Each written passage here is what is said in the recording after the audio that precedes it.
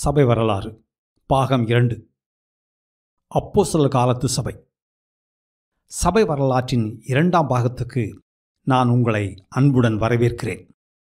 முதல் பாகத்தில் சபை வரலாறு என்றால் என்ன, சபை வரலாற்றை படிப்பதில் உள்ள சிக்கல்கள் என்ன, சபை வரலாற்றை எந்த கண்ணோட்டத்தில் படிக்க வேண்டும், சபை வரலாற்றை அறிவதற்கான ஆதாரங்கள் என்ன, சபை வரலாற்றை ஏன் படிக்க வேண்டும் என்று பார்த்தோம். இந்த 2ஆம் பாகத்தில் நாம் சபை வரலாற்றை தொடங்குவோம்.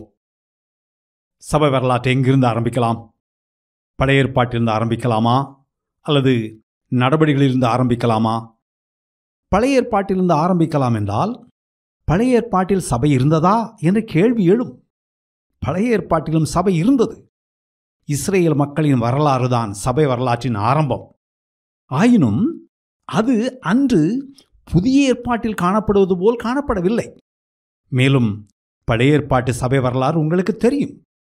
அதுபோல ஆண்டவராய் இயேசு கிறிஸ்து இந்த பூமியில் மனிதனாக பிறந்து பூரணமான மனித வாழ்க்கை வாழ்ந்து மனுக்குலத்தின் பாவங்களை போக்க சிலுவையில் மரித்து அடக்கம் பண்ணப்பட்டு மரித்த 3ஆம் நாள் உயிர்த்தெழுந்து 40 நாட்கள் தம் சீடர்களுக்கு தரிசனமாகி உலகெங்கும் சென்று நற்செய்தி அறிவிக்க கட்டளை கொடுத்த பின் பரமேறி சென்ற வரலாறும் உங்களுக்கு தெரியும்.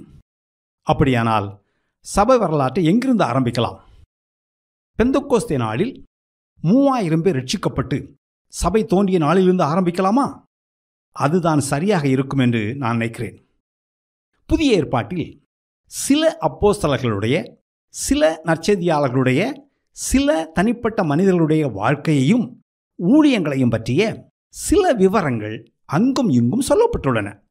எல்லா அப்போஸ்தலர்களையும் எல்லா நற்செய்தியாளர்களையும் பற்றிய எல்லா விவரங்களும் அங்கு சொல்லப்படவில்லை. எனவே இந்த பாகத்தில் புதிய ஏற்பாட்டில் அப்போஸ்தலரை பற்றி சொல்லப்பட்டுள்ள விவரங்களை தேவைப்பட்டால் சுருக்கமாகவும் சொல்லப்படாத விவரங்களை விரிவாகவும் பார்ப்போம்.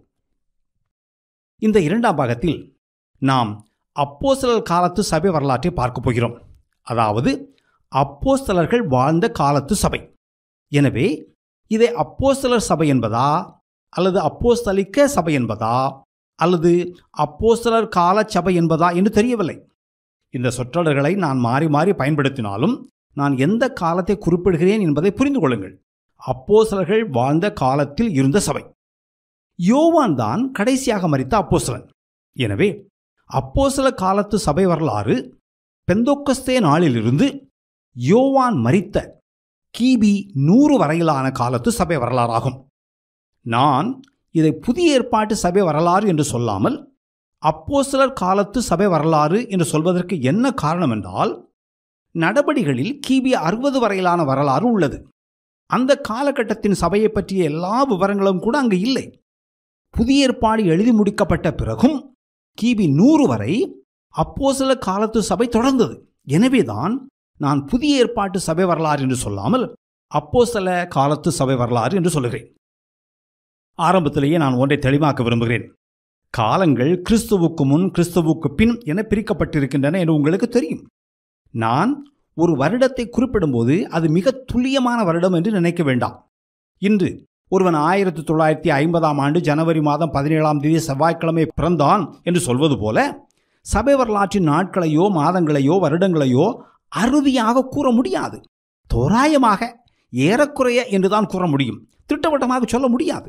எனவே கிபி 100 வரை என்று நான் சொல்லும்போது அது 90ஆகவும் இருக்கலாம், 100ஆகவும் இருக்கலாம்.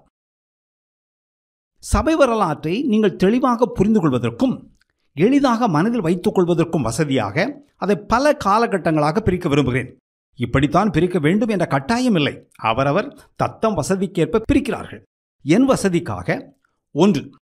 கிபி 30 முதல் கிபி 100 வரை அப்போஸ்தலர் காலத்து சபை என்றும், 2. கிபி 100 முதல் கிபி 312 வரை, அதாவது கான்ஸ்டன்டீன் கிறிஸ்தவனாகும் வரை ஆதி சபை என்றும், 3. கிபி 312 முதல் கிபி 1000 வரை கான்ஸ்டன்டீன் கிறிஸ்தவனான பிறகு ஆரம்ப கால கிறிஸ்தவ பேரரசு என்றும், 4. கிபி 1000 முதல் கிபி 1500 வரை, அதாவது சீர்திருத்த காலம் வரை பிந்தைய கால கிறிஸ்தவ பேரரசு என்றும் நான் பிரித்துக் கொள்கிறேன். கிறிஸ்தவம் தழைத்தோங்கிய காலத்தை, கோலோச்சிய காலத்தை நான் கிறிஸ்தவ பேரரசின் காலம் என்கிறேன். நான் சில மிஷனரிகளை பற்றிய காணொளிகளை ஏற்கனவே யூடியூப்பில் பதிவேற்றம் செய்துள்ளேன். இவர்களெல்லாம் கிபி 1500க்கு பிந்தையவர்கள், சீர்திருத்த காலத்துக்கு பிந்தையவர்கள். அன்றைய பின்புலத்தை நாம் தெரிந்து கொள்ள வேண்டும். அப்போஸ்தலர் காலத்தில் நற்செய்தி எப்படி பரவியது, அப்போஸ்தலர்கள் கிறிஸ்துவை எப்படி மக்களிடம் கொண்டு போனார்கள், கிறிஸ்து மக்களுடைய உள்ளங்களை எப்படி கொள்ளை கொண்டார், சபைகள் எப்படி எழும்பின என்று அறிய வேண்டுமானால் அன்றைய பின்புலத்தை, குறிப்பாக அரசியல் நிலைமையையும் மத சூழ்நிலையும் நாம் தெரிந்து கொள்ள வேண்டும். ஏனென்றால் கிறிஸ்தவம் வெற்றிடத்தில் பரவவில்லை, சபைகள் அந்தரத்தில் தோன்றவில்லை, தேவதூதர்கள் வானத்திலிருந்து இறங்கி வந்து நற்செய்தியை அறிவிக்கவில்லை. கிறிஸ்தவத்தை விதைக்கவும் கிறிஸ்தவம் செழித்து வளரவும் ஏற்ற சாதகமான பல காரணிகள் அங்கு இருந்தன. நாம் அவைகளை ஒவ்வொன்றாக பார்ப்போம். 1. ரோம பேரரசின் மதச்சூழல். ஆண்டவராய் இயேசு வாழ்ந்த காலத்திலும் அவருடைய அப்போஸ்தலர்கள் வாழ்ந்த காலத்திலும் ரோம பேரரசு உலகின் வல்லரசாக ஆட்சி செய்து கொண்டிருந்தது. அறியப்பட்ட உலகின் பெரும்பகுதி ரோமர்களின் ஆதிக்கத்தின் கீழ் இருந்தது. அசீரிய பேரரசு, பாபிலோனிய பேரரசு, மேதிய பெர்சிய பேரரசு, கிரேக்க பேரரசு ஆகிய பேரரசுகள் அழிந்து அப்போது ரோம பேரரசு கோலோச்சியது. ரோம பேரரசு என்பது பண்டைய ரோம குடியரசு காலத்துக்கு பிந்தைய அரசு. குடியாட்சி முடியாட்சியாக மாறியிருந்தது. இதை பற்றி பிறகு பேசுவோம். ரோம பேரரசில் தொழில்நுட்பம், கல்வி, தொழில், சாலை வசதிகள் ஆகியவைகள் மேம்பட்டிருந்தன. நான் இவைகளை பற்றி பேசப் போவதில்லை. மாறாக நமக்கு தேவையான அன்றைய மதச்சூழலை பற்றி மட்டுமே நான் பேசப்போகிறேன். அந்த காலகட்டத்தில் உலகின் பல்வேறு நாடுகளில் பல்வேறு மதங்களும் நாகரிகங்களும் இருந்தன. எடுத்துக்காட்டாக பாரசீகத்தில் சோராஸ்ட்ரியனிசமும், சீனாவில் கன்ஃபியூஷனிசமும், தாவோயிசமும், இந்தியாவில் புத்த மதமும் இருந்தன. ஆனால் ரோம பேரரசில் ஒரே ஒரு மதமோ அல்லது தேசிய மதமோ இருக்கவில்லை. ரோம பேரரசு பல்வேறு மதங்களின் தாயகம். ரோம பேரரசில் அன்று பல்வேறு மத பழக்கங்களும் தத்துவ கருத்துக்களும் வேரூன்றி இருந்தன. இதுதான் ரோம பேரரசின் மதம் என்று குறிப்பிட்டு சொல்ல முடியாது. அரசு மதம், தேசிய மதம் என்று ஒன்று அன்று கிடையாது. அரசின் எல்லையெங்கும் ஒரே மதத்தை திணிக்கும் எண்ணம் அப்போதைய ராயர்களுக்கு இல்லை. பிற்காலத்தில் அரசரை தெய்வமாக ஆராதிக்க வேண்டும் என்று ராயர்கள் ஆணை பிறப்பித்தார்கள், அது வேறு கதை. ஆனால் ஆரம்பத்தில் அது ஒரு மதச்சார்பற்ற அரசு. அதாவது யாரும் எந்த மதத்தையும் பின்பற்றலாம், பின்பற்றாமலும் போகலாம். இன்னொரு புறம் ரோம பேரரசு பன்முகத்தன்மை வாய்ந்தது. எல்லா மதங்களுக்கும், எல்லா சித்தாந்தங்களுக்கும், எல்லா தத்துவங்களுக்கும், எல்லா பழக்கங்களுக்கும் அங்கு இடம் இருந்தது. அங்கு அரசால் அங்கீகரிக்கப்பட்ட, அனுமதிக்கப்பட்ட பல மதங்கள் வழக்கில் இருந்தன. ரோம பேரரசுக்கு முன் கிரேக்க மன்னன் அலெக்சாண்டர் ஆட்சி செய்தான் என்பதை மறக்க வேண்டாம். நாடெங்கும் கிரேக்க கலாச்சாரம் பரவியிருந்தது. மக்கள் கிரேக்க மொழி பேசினார்கள், கிரேக்க கடவுள்களை வழிபட்டார்கள். கிரேக்க தத்துவஞானி பிளேட்டோவின் பிளேட்டோனிசம் என்ற ஆன்மீகவாதம், ஸ்டாயிசிசம் என்ற ஒடுக்கவாதம், எபிகூரியனிசம் என்ற இன்பவாதம், சினிசிசம் என்ற ஏளனவாதம், நியோ பிளேட்டோனிசம் போன்ற தத்துவ அமைப்புகள் ரோம பேரரசில் பரவியிருந்தன. எபிகூரியர்களையும் ஸ்தாயிக்கியர்களையும் பற்றி நடவடிக்கைகள் 17ஆம் அதிகாரத்தில் நாம் வாசிக்கின்றோம். இந்த மதங்களும் வழிபாடுகளும் தத்துவங்களும் அமைப்புகளும் கிரேக்க பின்புலத்திலிருந்து வந்தவை. இவைகளோடு கூட எகிப்து, சிரியா, பாரசீகம் போன்ற கிழக்கத்திய நாடுகளின் புதிர் மதங்களும், மிஸ்டரி ரிலிஜியன்ஸ் அங்கு காலூன்றி இருந்தன. வரலாற்று ஆசிரியரும் மிஷனரியுமான கென்னத் ஸ்காட் லேட்டரைட் என்பவர் கிறிஸ்டியானிட்டி த்ரூ தி ஏஜஸ் என்ற தன் புத்தகத்தில் இந்த புதிர் மதங்களை பற்றி சில சுவாரஸ்யமான விவரங்களை சொல்லுகிறார்.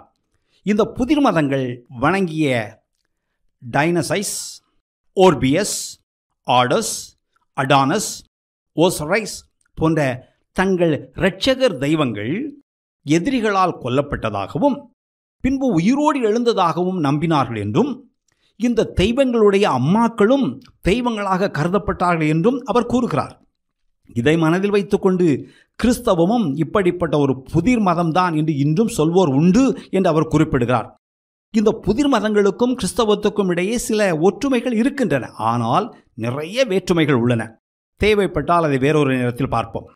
இவ்வாறு முதல் நூற்றாண்டில் ரோம பேரரசில் கிரேக்க தெய்வங்கள், கிரேக்க தத்துவங்கள், கிழக்கத்திய புதிர் மதங்கள் என ஒரு பன்முகத்தன்மை இருந்தது.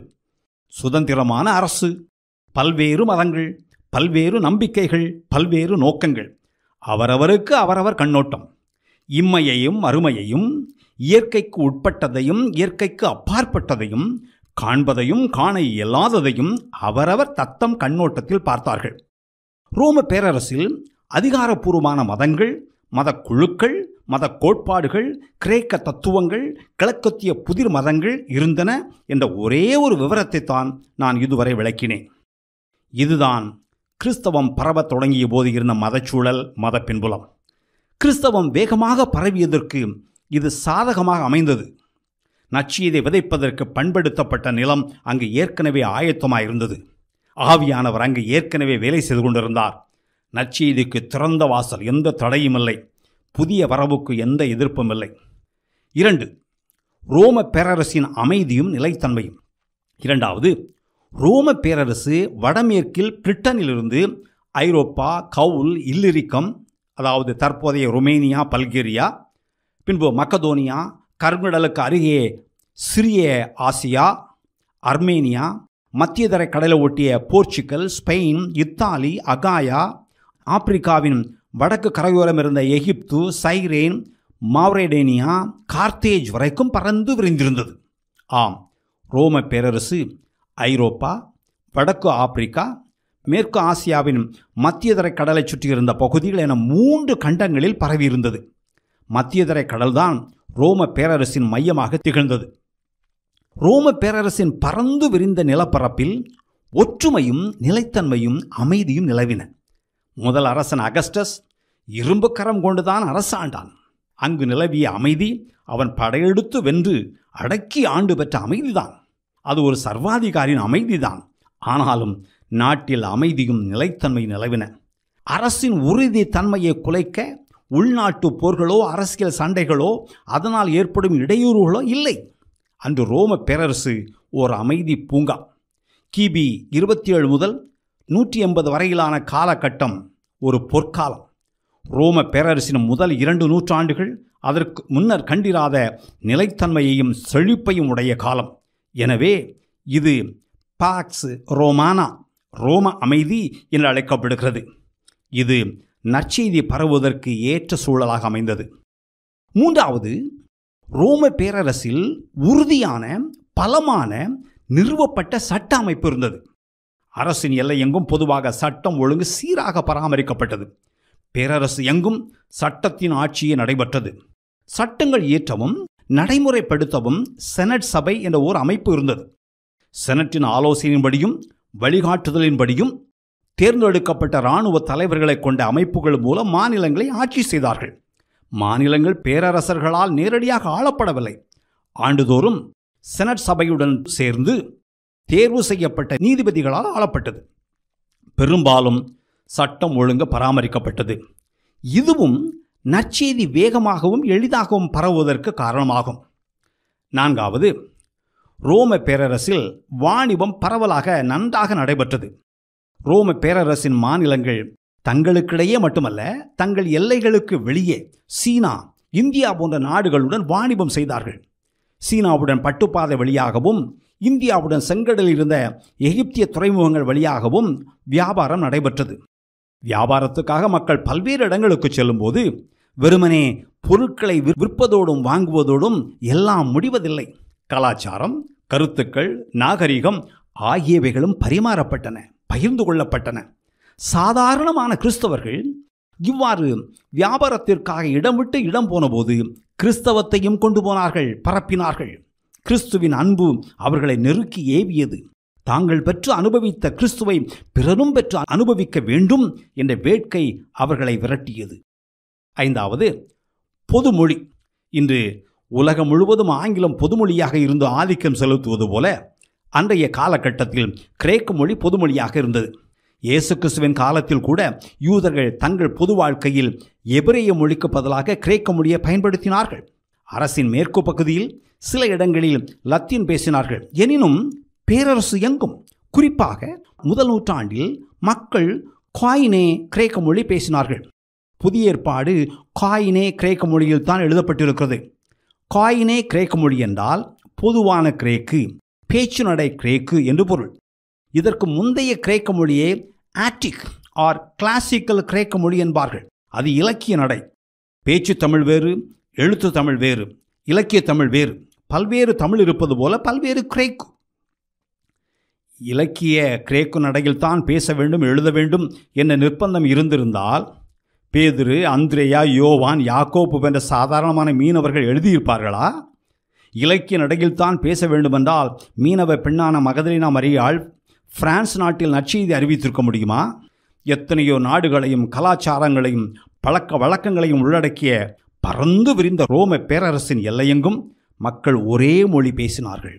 இது நற்செய்தி அறிவிப்பதற்கு மிக உகந்த சூழல். அப்போஸ்தலர்களுக்கும் நற்செய்தியாளர்களுக்கும் எல்லாருக்கும் கிரேக்க மொழி தெரியும். 6வது, ரோம பேரரசு ஒரு மதச்சார்பற்ற அரசு, சகிப்புத்தன்மை கொண்ட அரசு, பன்முக அரசு. அரசு மதம் என்று ஒன்று கிடையாது. எல்லா மதங்களையும் அரசு ஏற்றுக்கொண்டது. சட்டம் ஒழுங்கை சீர்குலைக்காத வரை, சமுதாயத்தின் அமைதியை கலைக்காத வரை, ஒருவன் யாரை அல்லது எதை வணங்குகிறான், நம்புகிறான் என்பதை பற்றி அரசு கவலைப்படவில்லை.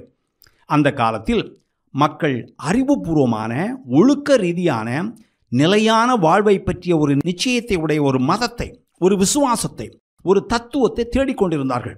அறிவுபூர்வமான, ஒழுக்க ரீதியான ஆவிக்குரிய தேடல். கிரேக்கர்களும் ரோமர்களும் அநேக கடவுள்களை நம்பினார்கள், சிலைகளை வணங்கினார்கள். அவர்களுடைய கடவுள்களுக்கும் ஒழுக்கத்துக்கும் எந்த சம்பந்தமும் கிடையாது.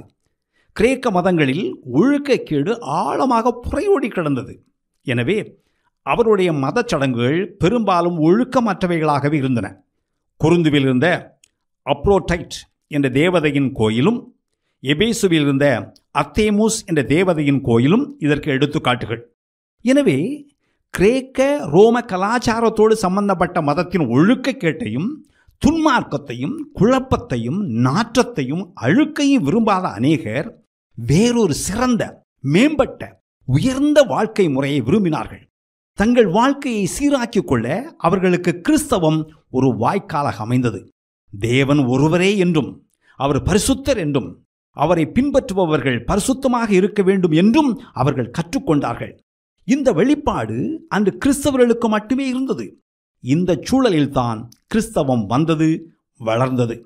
அவர்கள் கிறிஸ்தவத்துக்காக ஆவலுடன் எதிர்பார்த்து காத்திருந்தார்கள் என்று சொல்லலாம். 7வது, மேம்பட்ட சாலை வசதிகள். ரோம் தன் ஆளுகையின் கீழ் இருந்த நாடுகளை ஒன்று சேர்த்து உலக வல்லரசாக மாறியது. அது தன் பேரரசின் எல்லா பகுதிகளுக்கும் செல்வதற்கு தேவையான சாலைகளை அமைத்தது. ஒருவேளை அரசு தன் படைகளுக்காக இந்த சாலை வசதிகளை அமைத்திருக்கலாம். ஆனால் மக்களும் பயன்படுத்தினார்கள். எனவே மக்கள் எளிதாக பயணித்தார்கள். எங்கெல்லாம் நீர்வழி போக்குவரத்து சாத்தியமோ அங்கெல்லாம், முக்கியமாக மத்திய தரை கடலிலும் பேரரசின் முதன்மையான ஆறுகளிலும் அப்போக்குவரத்து தேர்ந்தெடுக்கப்பட்டு பயன்படுத்தப்பட்டது. தரைவழி போக்குவரத்தும் அதிகமாக பயன்படுத்தப்பட்டது.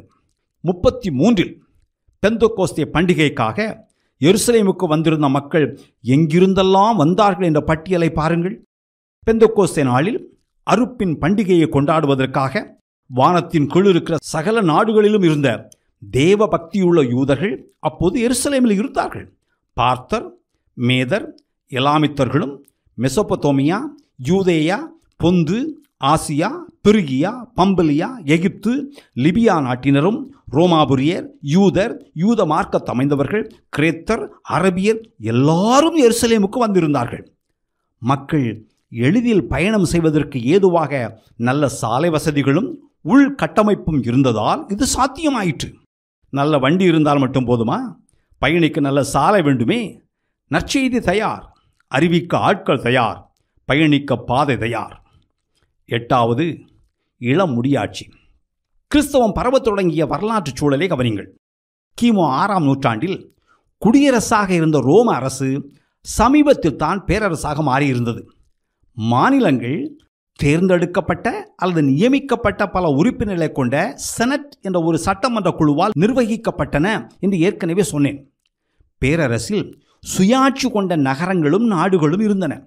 கிமு 40 ஜூலியஸ் ராயன் சர்வாதிகாரியான போதுதான் ஆண்டவராய் இயேசு பிறப்பதற்கு ஏறக்குறைய 30 ஆண்டுகளுக்கு முன்புதான் குடியாட்சி முடியாட்சியாக மாறிற்று. ஜூலியஸ் ராயனும் அகுஸ்து ராயனும் கிபி 14 வரை ஆட்சி செய்தார்கள். எனவே கிறிஸ்தவம் பரவ ஆரம்பித்த நேரத்தில் குடியரசு பேரரசாக மாறி கொஞ்ச காலமே ஆகியிருந்தது. கிறிஸ்தவம் மிக இளமையான முடியாட்சியின் போது நுழைகிறது. இதுவும் கிறிஸ்தவம் வேகமாக பரவ சாதகமாக அமைந்தது. 9வது, கிறிஸ்தவம் பிறந்து வளர்ந்த இடத்தை கவனிங்கள். வேதாகமம் யூதேயா என்று அழைக்கும் பகுதியை ரோமர்கள் பாலஸ்தீனம் என்று அழைத்தார்கள். ரோம பேரரசு இந்த பகுதியை ஆக்கிரமித்து தன் கட்டுப்பாட்டின் கீழ் வைத்திருந்தது. எனவே பெரும்பாலான மக்கள் ரோம ஆட்சியை பகைத்தார்கள். ரோமர்கள் மேல் அவர்களுக்கு கடும் கோபம். யூதேயா ரோம ஆட்சிக்கு உட்பட்டிருந்த போதும் புதிய ஏற்பாட்டு காலத்தில் யூதேயாவில் ரோம படைகள் நிறுத்தப்படவில்லை.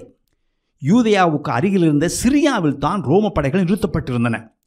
ஆங்காங்கு படைகளை நிறுத்துவதில் ரோமர்கள் கிரேக்க மன்னன் அலெக்சாந்தரின் கொள்கையையே பின்பற்றினார்கள் என்று தெரிகிறது. அவனுடைய கொள்கை என்ன? தாங்கள் தோற்கடித்த நாட்டு படைகளையே தங்கள் வேலையை செய்வதற்கு அவர்கள் பயன்படுத்தினார்கள்.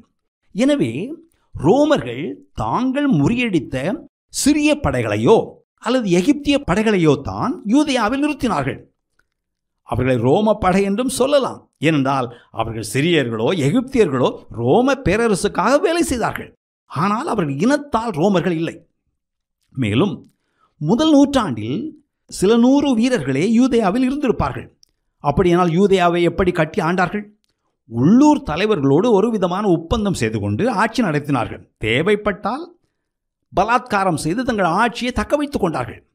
கிபி 50 வாக்கில் யூதேயாவில் யூதர்களின் கலவரம் அதிகரிக்க தொடங்கிய பின்தான் யூதேயாவில் ரோம படைகளின் எண்ணிக்கை அதிகரிக்க தொடங்கியது. பொந்து பிலாத்து, ஏரோது மன்னன், இவர்களெல்லாம் யார்? பொந்து பிலாத்து எப்படி யூதேயாவின் தேசாதிபதியானான்? ஏரோது ரோம பேரரசின் தயவில் யூதேயாவை ஆண்ட ஓர் இதுமையே சிற்றரசன். யூதேயா தன்னாட்சி உரிமையுடைய ஓர் அரசு. இயேசு பெத்லகேமில் பிறந்தபோது இவன்தான் யூதேயாவில் ஆட்சி செய்து கொண்டிருந்தான். இவன்தான் பல குழந்தைகளை படுகொலை செய்த பைத்தியக்காரன். சிற்றரசனாகிய ஏரோது மரித்தபின் ரோம பேரரசு அவன் ஆண்ட பகுதிகளை அவனுடைய 3 மகன்களுக்கும் ஒரு சகோதரிக்கும் பங்கிட்டு கொடுத்தது. அதன்படி அவனுடைய ஒரு மகன் ஆர்கேலேயஸ் யூதேயா, சமாரியா, யூதுமேயா ஆகிய பகுதிகளையும், இன்னொரு மகன் அந்திப்பாஸ் கலிலேயா, பெரோயா பகுதிகளையும், வேறொரு மகன் பிலிப் யோர்தான் ஆற்றின் வடக்கிலும் கிழக்கிலும் உள்ள பகுதிகளையும், அவனுடைய சகோதரி சலோமி சில நகரங்களையும் ஆளத் தொடங்கினார்கள். ரோம பேரரசின் தயவில் ஆர்கேலேயஸ் 7 அல்லது 8 ஆண்டுகள் தொடர்ந்து யூதேயாவில் ஆட்சி செய்தான். ஒருபுறம் அவனுடைய ஆட்சி கொடுமையானது, இன்னொரு புறம் திறமையற்றது. அவனுடைய அப்பா ஏரோதும் கொடுமையானவன் தான், ஆனால் குறைந்தபட்சம் திறமையானவன். ஆர்கேலேயஸின் ஆட்சியின் கீழ் வாழ்ந்த மக்கள் யூதேயாவை ரோம பேரரசின் நேரடி ஆளுகைக்கு உட்பட்ட ஒரு மாநிலமாக அறிவிக்குமாறு ரோமில் இருந்த அகுஸ்து ராயனுக்கு முறையிட்டார்கள். யூதேயா ரோமின் நேரடி ஆளுகையின் கீழ் இருக்கிற ஒரு மாநிலமாக அறிவிக்கப்பட்டால் ரோம பேரரசு ரோமில் இருந்து ஒரு ஆட்சியாளரை யூதேயாவுக்கு அனுப்பலாம் என்று சொன்னார்கள். யூதேயா ரோம பேரரசின் ஒரு 2ஆந்தர மாநிலமாக அறிவிக்கப்பட்டது. 2ஆந்தர மாநிலம் என்றால் அங்கு செனட் சபை இருக்காது. வேறொரு மாநிலத்திற்கும் செனட் சபைக்கு அது கட்டுப்பட்டது. இந்த ஏற்பாட்டின்படி யூதேயா சிரியாவின் செனட் சபைக்கு கீழ் வந்தது. யூதேயா இப்போது ரோம பேரரசின் ஒரு மாநிலமாக அறிவிக்கப்பட்டதால் பொந்து பிலாத்து ரோம பேரரசின் பிரதிநிதியாக யூதேயாவின் தேசாதிபதியாக நியமிக்கப்பட்டார். ரோம பேரரசர்கள் பாலஸ்தீனை நேரடியாக ஆட்சி செய்யாமல் தங்களுடைய பிரதிநிதிகளை கொண்டு ஆண்டார்கள். இந்த பிரதிநிதிகளுக்கு முழு அதிகாரமும் அளிக்கப்பட்டது. பொது ஒழுங்கை பராமரிப்பதும் ரோம பேரரசுக்கு சேர வேண்டிய வரியை வசூலிப்பதும் தான் இவர்களுடைய முக்கியமான பொறுப்பாகும். பொந்து பிலாத்து யூதேயாவின் தேசாதிபதியாக நியமிக்கப்பட்டவுடன் ஆர்கேலேயஸ் பதவியிலிருந்து நீக்கப்பட்டான். திபேரியு ராயனால் நியமிக்கப்பட்ட பொந்து பிலாத்து கிபி 26 முதல் கிபி 36 வரை 10 ஆண்டுகள் பதவியில் இருந்தான். இயேசு கிறிஸ்துவின் காலத்தில் பாலஸ்தீனத்தில் யூத மதத்தை கட்டி காக்க, போற்றி வளர்க்க மத தலைவர்கள் பலர் வாழ்ந்தார்கள். ரோமர்களால் ஆக்கிரமிக்கப்பட்ட பாலஸ்தீனத்தில் யூதர்களுக்கிடையே சமூக வாழ்க்கை நிலையிலும் மத கொள்கைகளிலும் அரசியல் கருத்துக்களிலும் வித்தியாசமான பல்வேறு மத பிரிவுகள் இருந்தன. பரிசேயர்கள், சதுசேயர்கள், எசேனியர்கள், திருச்சட்டமே முக்கியம் என்று பறைசாற்றிய பரிசேயர்கள், மனித சுதந்திரமே அடிப்படை உண்மை என்று போதித்த சதுசேயர், கடுமையான துறவற வாழ்க்கையை மேற்கொண்ட எசேனியர்கள் என்ற பல்வேறு மதவாதிகளை நாம் பாலஸ்தீனத்தில் காண்கிறோம். சதுசேயர்கள் இவர்கள் யார்? சமூக ரீதியாக சதுசேயர்கள் ஆதிக்கவாதிகள், பிரபுத்துவவாதிகள், மேல்தட்டு மக்கள், செல்வாக்குள்ளவர்கள், செல்வந்தர்கள், உயர் பதவியில் இருந்தவர்கள், பணக்கார வியாபாரிகள், நிலச்சுவாந்தார்கள், ஆலயத்தின் ஆசாரியர்கள், சனகரீப் சங்கத்தில் பெரும்பான்மை கொண்டவர்கள். அவர்கள் ஏறக்குறைய நம்மோர் அரசியல்வாதிகளைப் போல் செயல்பட்டார்கள். இன்னொரு முக்கியமான குழு பரிசேயர்கள். பொதுவாக உழைக்கும் மக்களின் பிரதிநிதிகள், மக்களின் மரியாதையை பெற்றவர்கள், கிரேக்க கலாச்சாரத்தின் தாக்கத்திலிருந்து யூத மதத்தை பாதுகாப்பது அதன் ஆவிக்குரிய வாரிசுகளாகிய தங்களுடைய தலையாய கடமை என்று இவர்கள் கருதினார்கள். தோரா என்ற திருச்சட்ட நூலுக்கு முக்கியத்துவம் கொடுத்தவர்கள், யூத சட்டத்திற்கு மாறுபாடான எதையும் எதிர்த்தவர்கள், சட்டங்களை நுணுக்கமாக கடைபிடித்தால்தான் யூத இனம் நிலைத்து நிற்கும் என்று நம்பியவர்கள், யூத மதத்துக்குள் கிரேக்க கலாச்சாரம் நுழைவதை எதிர்த்து போரிட்ட மக்கபேயர்களுக்கு ஆதரவு அளித்தவர்கள். கிமு 134க்கு பிறகு 104 வரை இடைப்பட்ட 30 ஆண்டுகளில் ஜான் கிர்கான்ஸ் என்ற மன்னன் 50,000 பரிசேயர்களை கொன்றான் என்று உங்களுக்கு தெரியுமா? சட்டங்களை குறையற அனுசரிக்க வேண்டும் என்று சொல்பவர்கள் பரிசேயர்கள், ஆனால் ஊரோடு ஒத்து வாழ்ந்தால் போதும் என்பவர்கள் சதுசேயர்கள். இன்னொரு சாரார் இருந்தார்கள். அவர்கள் கொஞ்சம் பேர்தான். அவர்கள் துறவிகள், சன்னியாசிகள், பற்றற்றவர்கள். இவர்கள் எசேனியர்கள் என்று அழைக்கப்பட்டார்கள். இவர்கள் ஒழுங்குபடுத்தப்பட்ட பொது வாழ்க்கையை மேற்கொண்டார்கள். ஆழ்ந்த தியானத்தின் மூலம் பரலோக ராஜ்யத்தின் மறைபொருளை அறிந்து கொள்ள முற்பட்டார்கள். மெசியாவின் வருகைக்காக தங்களை தயார் செய்து கொண்டிருந்தார்கள். சடங்கு சம்பிரதாயங்களை அறவே நீக்கி கடுமையான துறவற வாழ்க்கையை பின்பற்றினார்கள். இவர்கள் திருமணம் செய்யவில்லை, சொந்த உடைமை என்று எதையும் வைத்துக் கொள்ளவில்லை.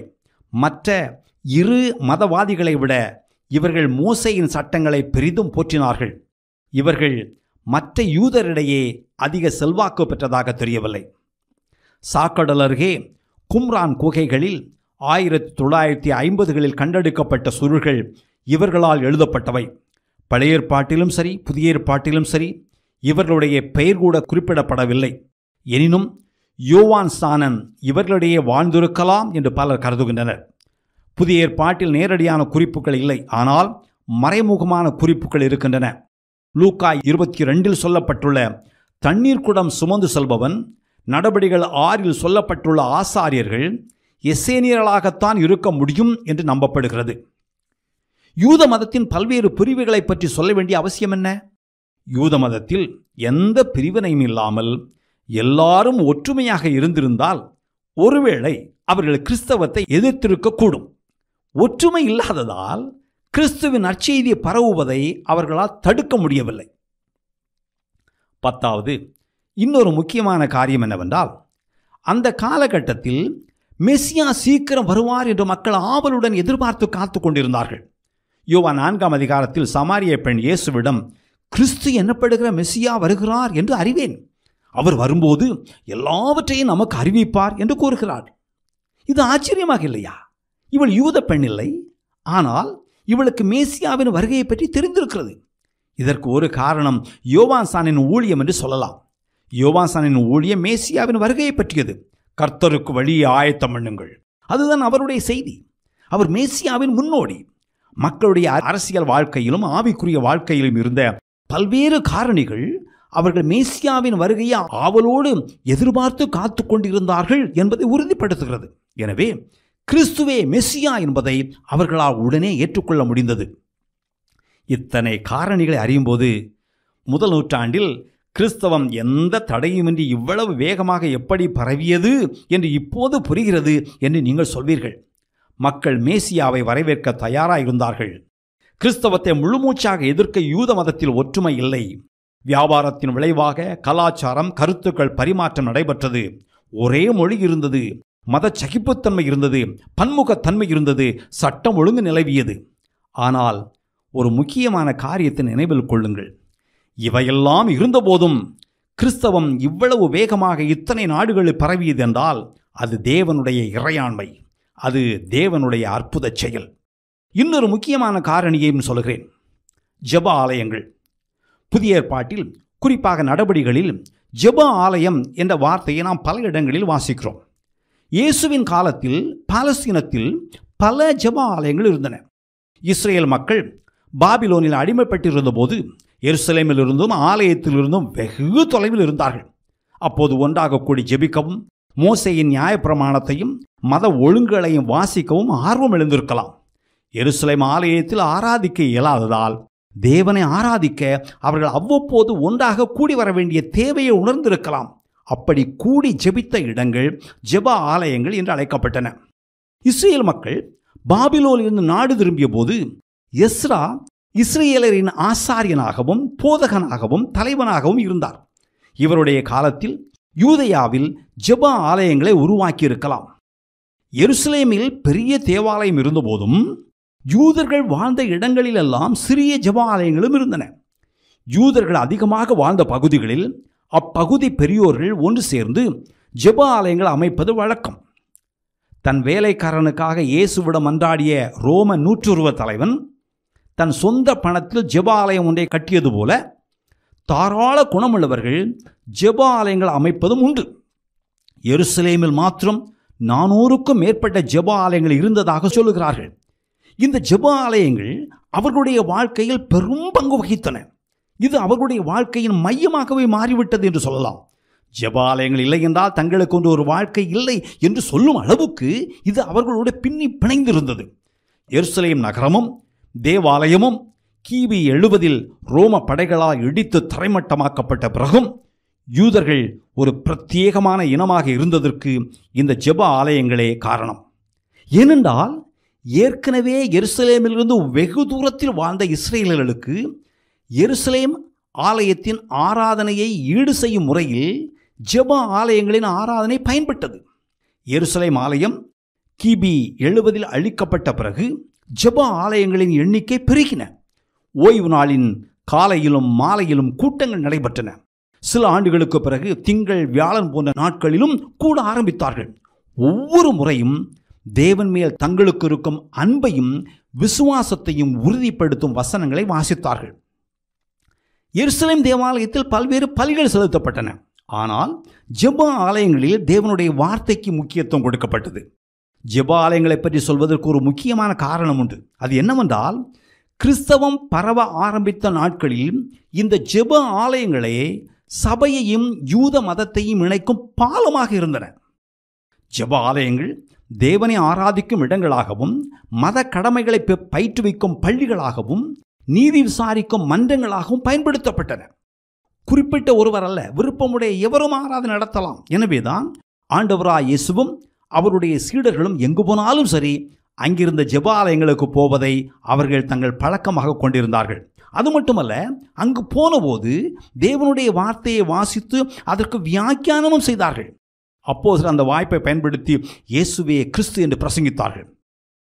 ஜெப ஆலயங்கள் பரவி இருந்த விதத்தையும் புறவினத்தாரிடையும் யூதரிடையும் அது ஏற்படுத்தியிருந்த தாக்கத்தையும் பார்க்கும்போது நற்செய்தியை பிரசங்கிப்பதற்கும் அதன் விளைவாக சபைகளை நிறுவுவதற்கும் பரிசுத்த ஆவியானவர் எவ்வளவு அற்புதமாக செயல்பட்டிருக்கிறார் என்பதை பார்க்க முடிகிறது. ஜெப ஆலயங்களை பரிசுத்த ஆவியானவர் ஆயத்தம் பண்ணி இருந்தார் என்றே சொல்ல வேண்டும். அங்கும் இங்கும் சிதறிப்போயிருந்த யூதர்கள் தங்கள் வாழ்க்கையின் குறிக்கோளை ஓரளவுக்கு அறிந்திருந்தார்கள் என்று சொல்லலாம். உண்மையான தேவனை அவர்களுக்கு தெரியும். தேவனை பற்றிய அறிவு ஓரளவுக்கு அவர்களுக்கு இருந்தது. எனவே அவர்கள் தாங்கள் இருந்த இடங்களில் அஞ்ஞானிகளிடையே மெய்யான தேவனை அறிவித்தார்கள். அதன் விளைவாக புறவினத்தார் பலர் மெய்யான தேவனை அறிந்து கொண்டார்கள். ஜெப ஆலயங்கள் நாம் விசுவாசத்தினாலே நீதிமான்களாக்கப்படுகிறதற்கு நம்மை கிறிஸ்துவிடம் அழைத்துச் செல்லும் வழித்துணையாக அமைந்த நியாயப்பிரமாணத்துக்கு முக்கிய இடம் கொடுத்தன. எனவே நற்செய்தி வேகமாக பரவுவதற்கும் கிறிஸ்தவர்கள் தேவனுக்கு உகந்தவர்களாக மாறுவதற்கும் இத்தகைய ஜெப ஆலயங்கள் ஏற்கனவே தயாராக இருந்தன என்று சொல்லலாம். ரோம பேரரசின் ஓர் இரண்டாந்தரமான மாநிலத்திலிருந்து தொடங்கிய ஒரு காலகட்டத்தில் அருவருக்கப்பட்ட, சட்டவிரோதமானது என்று அறிவிக்கப்பட்ட, சித்திரவதைக்குள்ளான கிறிஸ்தவம் மேற்கத்திய நாகரிகத்தில் மட்டுமல்ல, உலக நாகரிகத்திலேயே பெரும் தாக்கத்தை ஏற்படுத்தும் மாபெரும் சக்தியாக மாறியது என்றால் நம்ப முடிகிறதா? அது தேவனுடைய இறையாண்மை. ஆண்டவராய் இயேசு பரமேறி சென்றபின் இருந்தவர்கள் ஒரு சிறு கூட்ட மக்கள், அற்பமானவர்கள், சித்திரவதைக்குள்ளானவர்கள். எப்படி இது சாத்தியமாயிற்று? இதுதான் சபை வரலாறு, இதுதான் கிறிஸ்தவத்தின் வரலாறு. சீர்திருத்த காலவரை பேசுவோம். அன்றைய சாதகமான பல காரணிகளை பற்றி பேசினேன். இப்போது மீண்டும் அப்போஸ்தல காலத்து சபைக்கு வருவோம். இந்த காலத்து சபையின் சில குணங்களை, பண்புகளை, குணநலன்களை நாம் இப்போது பார்ப்போம். 1. அப்போஸ்தலர்களின் அதிகாரப்பூர்வமான இருப்பு. இயேசுவோடு வாழ்ந்த, இயேசுவால் அனுப்பப்பட்ட, இயேசுவிடமிருந்து நேரடியாக கற்ற அப்போஸ்தலர்கள் அங்கு இருந்தார்கள். அதனால் கிறிஸ்தவர்களின் வாழ்க்கையில் உறுதியான அடித்தளம் போடப்பட்டது. எபேசியர் 2:20 வாசியுங்கள். அப்போஸ்தலர் தீர்க்கதரிசிகள் என்பவர்களுடைய அஸ்திபாரத்தின் மேல் கட்டப்பட்டவர்களுமாய் இருக்கிறீர்கள். அதற்கு இயேசு கிறிஸ்து தாமே மூலைக்கல்லாயிருக்கிறார். இது மிக முக்கியமான ஒரு வசனம். இந்த வசனத்தை வாசிக்கும் போது இப்போது இதன் வரலாற்று முக்கியத்துவம் உங்களுக்கு புரியும்.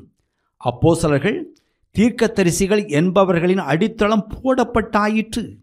வீட்டை கட்டும்போது அடித்தளத்தை இடித்து கட்ட வேண்டுமா? போடப்பட்டிருக்கும் அடித்தளம் நல்ல அடித்தளம். ஏற்கனவே போடப்பட்ட அடித்தளமும் மூலைக்கல்லும் போதும். முதல் நூற்றாண்டிலேயே சபையை கட்டுவதற்கு தேவையான சரியான அடித்தளம் போட்டாயிற்று. நம் கிறிஸ்தவ விசுவாசத்திற்கு அவசியமான அடித்தளம் புதிய ஏற்பாட்டில் போடப்பட்டாயிற்று. இயேசு என்ற நபரையும் அவருடைய வேலையையும் பற்றியும் அப்போஸ்தலர்கள் அதிகாரப்பூர்வமாக எழுதி வைத்திருக்கிறார்கள். 2வது பண்பு, புதிய ஏற்பாடு. முதல் நூற்றாண்டில் அப்போஸ்தலர் நற்செய்தியை அறிவித்ததோடு நிறுத்தவில்லை. அவர்கள் செய்த இன்னொரு முக்கியமான பணிவிடை என்னவென்றால், தங்களுடைய காலத்துக்கு பின் சீடர்களை வழிநடத்த தலைவர்கள் இல்லாமல் போய்விடக்கூடாது என்பதற்காக தேவனுடைய பணியை தொடர தகுதியான, உண்மையும் உத்தமமான தலைவர்களை நியமித்தார்கள். நியமிக்கப்பட்டவர்களும் ஆர்வமுடன் நற்செய்தி அறிவித்தார்கள். சபைகளை மேய்த்து பேணினார்கள். காலங்கள் உருண்டோடின. இயேசுவை பற்றிய நிகழ்வுகளும் அவருடைய போதனைகளும் இன்னும் எழுதப்படவில்லை. ஆங்காங்கே சபைகளை நியமித்த தலைவர்கள் என்ன போதிக்கிறார்கள் என்று அவர்களால் கண்காணிக்க முடியவில்லை. இயேசுவின் போதனைகள் முழுமையாய் சீடர்களை சென்றடைகிறதா என்று உறுதிப்படுத்த முடியவில்லை. எனவே அப்போஸ்தலர்கள் இயேசு என்ற நபரையும் அவர் செய்து முடித்த வேலையையும் பற்றி தாங்கள் விசுவாசிகளுக்கு சொல்ல நினைத்ததையும் எழுத தீர்மானித்தார்கள். பரிசுத்த ஆவியானவரின் ஏவுதலால் அவர்கள் எல்லாவற்றையும் எழுதி வைத்தார்கள். அவர்கள் எழுதியவைதான் இன்று புதிய ஏற்பாடாக நம்மிடம் இருக்கிறது. எப்படி எழுதினார்கள்? ஏன் எழுதினார்கள்? அவர்கள் எழுதாமல் போயிருந்தால் என்னவாயிருக்கும்? எழுதி வைத்துவிட்டு போன பிறகும் எத்தனை குளறுபடிகள், மதத்தின் பெயரால் எத்தனை கொலைகள், எவ்வளவு அழிவுகள்! எதையும் எழுதாமல் போயிருந்தால் என்ன நடந்திருக்கும் என்று கற்பனை செய்து பார்க்கவே பயமாக இருக்கிறது. இன்று நாம் கடிதம் எழுதும்போது இடத்தையும் தேதியையும் குறிப்பிட்டு எழுதுவது போல் அந்நாட்களில் எழுதவில்லை. கடிதத்தின் உள்ளடக்கத்தை வைத்துத்தான் வருடத்தை கணிக்க வேண்டியிருக்கிறது. எனவே நற்செய்திகளும் நிருபங்களும் எழுதப்பட்ட காலத்தை திட்டவட்டமாக, உறுதியாக சொல்ல முடியாது.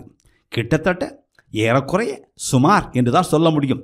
எனவே நான் வருடங்களை சொல்லும்போது அப்படியே எடுத்துக்கொள்ளுங்கள். புதிய ஏற்பாட்டை கால வரிசையின்படி நான் இப்போது சொல்கிறேன்.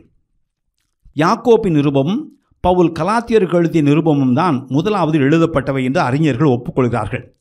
உலகெங்கும் சிதறுண்டு வாழும் இஸ்ரேலின் 12 கோத்திரத்தாருக்கும் யாக்கோபு தன் நிருபத்தை கிபி 45 எழுதியிருக்கலாம் என்று கணிக்கிறார்கள். யூதமயமாக்கும் கிறிஸ்தவர்களின் போதனையை முறியடிக்க கடுமையான முறையில் பவுல் கலாத்தியருக்கு நிருபம் எழுதுகிறார். இதை அவர் கிபி 49 எழுதியிருக்கலாம் என்பது பொதுவான கருத்து. கிறிஸ்து எந்த நாளில் திரும்பி வருவார் என தெரியாததால் அவருடைய வருகைக்காக எப்போதும் தயாராயிருக்குமாறு வேண்டி பவுல் கொரிந்துவிலிருந்து கிபி 50-51 தன் 2வது மிஷனரி பயணத்தின் போது தெசலோனிக்கேயருக்கு முதல் நிருபத்தை எழுதினார். ஆண்டவருடைய வருகை ஏற்கனவே நிகழ்ந்துவிட்டது என்ற சிலருடைய தவறான கருத்தையும், இல்லை அது நெருங்கி வந்துவிட்டது என்ற வேறு சிலருடைய தவறான கருத்தையும் மாற்ற பவுல் தெசலோனிக்கேயருக்கு தன் இரண்டாவது நிருபத்தை கிபி 50-51 தன் இரண்டாவது மிஷனரி பயணத்தின் போது எழுதியிருக்கலாம் என்று கருதப்படுகிறது. கொரிந்துவில் இருந்த சிக்கல்களுக்கு தீர்வு காணும் வகையில் பவுல் கொரிந்தியருக்கு தன் முதல் நிருபத்தை கிபி 54 தன் மூன்றாவது மிஷனரி பயணத்தின் போது எழுதியிருக்கலாம் என்பது அறிஞர்களின் கருத்து. மனந்திரும்பிய கொரிந்தியர்களை ஆற்றும் நோக்கத்தோடும் தன் ஊழியத்தின் அதிகாரத்தை ஏற்காதவர்களை ஏற்கச் செய்யும் நோக்கத்தோடும் பவுல் கொரிந்தியர்களுக்கு தன் இரண்டாவது நிருபத்தை கிபி 55 தன் மூன்றாவது மிஷனரி பயணத்தின் போது எழுதியிருக்க வேண்டும் என்று அறிஞர்கள் கருதுகின்றனர். வேதாகமத்தின் மிக ஆழமான இறையியல் புத்தகமாகிய ரோமருக்கு எழுதிய நிருபத்தை பவுல் கொரிந்தி நகரிலிருந்து கிபி 55 தன் மூன்றாவது மிஷனரி பயணத்தின் போது எழுதியிருக்க வேண்டும். தம் சிலுவை மரணத்தால் இயேசு மக்களுக்கு மீட்பை கொண்டு வந்து விட்டார் என்று கூறும் நற்செய்தியை மார்க்கு கிபி 50களில் அல்லது 60களில் எழுதியிருக்க வேண்டும் என்று அறிஞர்கள் கூறுகிறார்கள். பவுல் கிபி 61ஆம் ஆண்டு ரோம சிறையிலிருந்து கொலோசே நகரில் இருந்த கிறிஸ்தவரும் செல்வந்தரும் தன் நண்பருமான பிலோமோன் தப்பியோடிய அடிமையாக ஒனோசிமுவை மன்னித்து சகோதரனாக ஏற்றுக்கொள்ளுமாறு ஒரு கடிதத்தில் எழுதினார். கொலோசையில் விரவி கடந்த பாரம்பரிய சடங்குகளுக்கு முக்கியத்துவம் தருதல், உடல் ஒருத்தல், தேவதூதர் ஆராதனை, மனித ஞானத்திலும் பாரம்பரியத்திலும் மிகுந்த நம்பிக்கை வைத்தல் போன்ற ஞான உணர்வு கொள்கையை கண்டித்தும் கிறிஸ்தவ உண்மையை நிலைநிறுத்தவும் பவுல் சிறையிலிருந்து கிபி 60 வாக்கில் கொலோசியருக்கு நிருபத்தை எழுதியிருக்கலாம். தேவனுடைய நித்திய திட்டம் மனுக்குலத்தை மட்டுமல்ல படைப்பு அனைத்தையுமே கிறிஸ்துவின் தலைமையில் கூட்டிச் சேர்க்க வேண்டும் என்ற உன்னத நோக்கத்தை வலியுறுத்தும் எபேசியருக்கு எழுதிய நிருபத்தை பவுல் கிபி 60 வாக்கில் எழுதியிருக்கலாம். லூக்கா இயேசுவை பற்றி முறையாகவும் முழுமையாகவும் வரலாற்று பின்னணியோடும் எல்லாவற்றையும் உறுதிப்படுத்தும் வகையில் கிபி 60 அந்தியோக்கியா, ரோம் போன்ற ஏதேனும் ஒரு நகரிலிருந்து இந்நற்செய்தி எழுதியிருக்கலாம். நற்செய்தி பணியும் ஆவியானவரின் துணையோடு தேவனுடைய மீட்பின் திட்டத்துக்கு சாட்சி பகர்வதும் சபையின் கடமை என்று வலியுறுத்தி லூக்கா நற்செய்தியின் தொடர்ச்சியும் இரண்டாம் பாகமுமாகிய அப்போஸ்தலர் நடபடிகள் புத்தகத்தை லூக்கா கிபி 60 ரோமிலிருந்து எழுதியிருக்கலாம் என்று கருதப்படுகிறது. தனக்கு உதவி செய்த பிலிப்பியருக்கு நன்றி சொல்வதற்காகவும் அவர்கள் மகிழ்ச்சியோடும் மன உறுதியோடும் கிறிஸ்தவ விசுவாசத்தில் மிளிர வேண்டும் என்பதற்காகவும் பவுல் பிலிப்பியருக்கு எழுதிய நிருபத்தை ரோம சிறையிலிருந்து கிபி 61 எழுதினார் என்பதே பாரம்பரிய கருத்து. தீமோத்தேயு தன் கடமைகளை எப்படி நிறைவேற்ற வேண்டும் என்றும் தவறான போதனைகளை எப்படி எதிர்க்க வேண்டும் என்றும் சபையை எப்படி வழிநடத்த வேண்டும் என்றும் பவுல் தீமோத்தேயுவுக்கு முதல் நிருபத்தை மக்கதோனியாவிலிருந்து கிபி 62 எழுதியிருக்கலாம். கிரேத்தா தீவில் ஊழியம் செய்து கொண்டிருந்த தீத்துவுக்கு அறிவுரைகளை கூறி பவுல் ஒரு நிருபத்தை கிபி 62 எழுதியிருக்கலாம். தன் வாழ்வின் இறுதி கட்டம் நெருங்குவதை உணர்ந்து தான் தேவனை சேவித்த விதத்தை நினைப்பூட்டி தொடர்ந்து இயேசுவுக்கு சாட்சி பகரவும் நற்செய்தி அறிவிக்கவும் முன்மாதிரியாக வாழவும் பவுல் தீமோத்தேயுவை பணித்து தீமோத்தேயுவுக்கு தன் இரண்டாவது நிருபத்தை ரோம சிறையிலிருந்து கிபி 63 எழுதினார். சிறிய ஆசியாவில் இருந்த கிறிஸ்தவ சபைகளுக்கு பேதுரு தன் முதல் நிருபத்தை கிபி 63 எழுதியிருக்கலாம். பல போலி போதகர்கள் தோன்றி உண்மையை திரித்து மக்களை தவறான வழியில் வாழ தூண்டிய காலத்தில் பேதுரு தன் இரண்டாவது நிருபத்தை கிபி 63-64 எழுதியிருக்கலாம். இயேசுவின் வாழ்க்கையையும் அவருடைய போதனைகளையும் தொகுத்தளிக்கும் மத்தேயு நற்செய்தியை மத்தேயு மத்திய தரைக்கடலை ஒட்டியிருக்கும் ஏதோ ஒரு இடத்திலிருந்து கிபி 60 வாக்கில் எழுதியிருக்கலாம். இறையியல் கட்டுரையாகிய எபிரேயருக்கு எழுதிய நிருபத்தை பவுல் அல்லது அப்பல்லோ கிபி 60 வாக்கில் எழுதியிருக்கலாம் என்பது பலருடைய கருத்து. அப்போஸ்தலரின் போதனையை வலியுறுத்தியும் போலி போதகர்களின் போதனைகளை கண்டித்தும் யூதா கிபி 60 தன் நிருபத்தை எழுதியிருக்கலாம். யோவான் கிறிஸ்துவை நேரடியாக கண்டிராத இரண்டாம் தலைமுறையினருக்கு அவரை பற்றிய நம்பத்தக்க சாட்சி அளிப்பதற்காகவும் முதல் நூற்றாண்டின் இறுதி கட்டத்தில் தோன்றிய சில தவறான கொள்கைகளை திருத்துவதற்காகவும் ஏறத்தாழ கிபி 80 எபேசு நகரிலிருந்து தன் நற்செய்தி நூலை எழுதினார் என்பது கிறிஸ்தவ வரலாறு. இயேசுவை பற்றிய தவறான கருத்துக்களை களையவும் கிறிஸ்தவ சமூகத்தின் ஆவிக்குரிய விழிப்புணர்வை ஆழப்படுத்தவும் அப்போஸ்தலனாகிய யோவான் தன் முதல் நிருபத்தை எபேசுவிலிருந்து கிபி 90 வாக்கில் எழுதினார். தவறான போதனையின் காரணமாக பிரிந்து சென்றவர்களை குறித்து எச்சரித்து யோவான் தன் இரண்டாவது நிருபத்தை எபேசுவிலிருந்து சுமார் கிபி 90 எழுதினார். அப்போஸ்தலர் காலத்து சபையின் அதிகார அமைப்பை சுட்டிக்காட்டும் மூன்றாவது நிருபத்தை யோவான் காயுபுவுக்கு எபேசுவிலிருந்து சுமார் கிபி 90 எழுதினார். சபை சித்திரவதைக்குள்ளான காலகட்டத்தில் பத்முதிவுக்கு கடத்தப்பட்டிருந்த யோவான் திருவெளிப்பாட்டை கிபி 90 வாக்கில் எழுதினார். அப்போஸ்தலர்கள் பரிசுத்த ஆவியினால் ஏவப்பட்டு எழுதியவை புதிய ஏற்பாடாக மாறின. அவர்கள் எழுதாமல் போயிருந்தால் எப்படி இருந்திருக்கும் என்று கொஞ்சம் கற்பனை செய்து பாருங்கள். அப்போஸ்தலர் காலத்து சபையின் மூன்றாவது குணாம்சம் மகிமையான சபை, மகிமையற்ற சபை. அப்போஸ்தலர் காலத்து சபை வாழ்க்கையை பாருங்கள். சில நேரங்களில் அங்கிருந்த சபை வாழ்க்கையை பார்த்து நாம் மலைக்கிறோம். ஏனென்றால் அது அவ்வளவு பிரமாதமாக அருமையாக இருக்கிறது. அதை பார்க்கும்போது இதுதான் சபை வாழ்க்கையின் உச்சக்கட்டமோ, நான் அந்த சபையில் இருந்திருக்க வேண்டும், இப்படிப்பட்ட சபை வாழ்க்கையை அனுபவித்திருக்க வேண்டும் என்று என்ன தோன்றும். ஆம், சில நேரங்களில் சபை வாழ்க்கை மிகவும் மகிமையாக இருந்தது. எடுத்துக்காட்டாக, உங்கள் விசுவாசம் உலகமெங்கும் பிரசித்தமாகிறபடியினாலே முதலாவது நான் உங்கள் எல்லாருக்காகவும் இயேசு கிறிஸ்து மூலமாய் என் தேவனை ஸ்தோத்தரிக்கிறேன் என்று ரோமர் 1:8 பவுல் ரோம சபையை பற்றி சாட்சி சொல்கிறார். அவர் இப்படி சாட்சி சொல்கிறார் என்றால் அந்த சபையில் கிறிஸ்தவர்கள் எவ்வளவு மகிமையாக வாழ்ந்திருப்பார்கள்.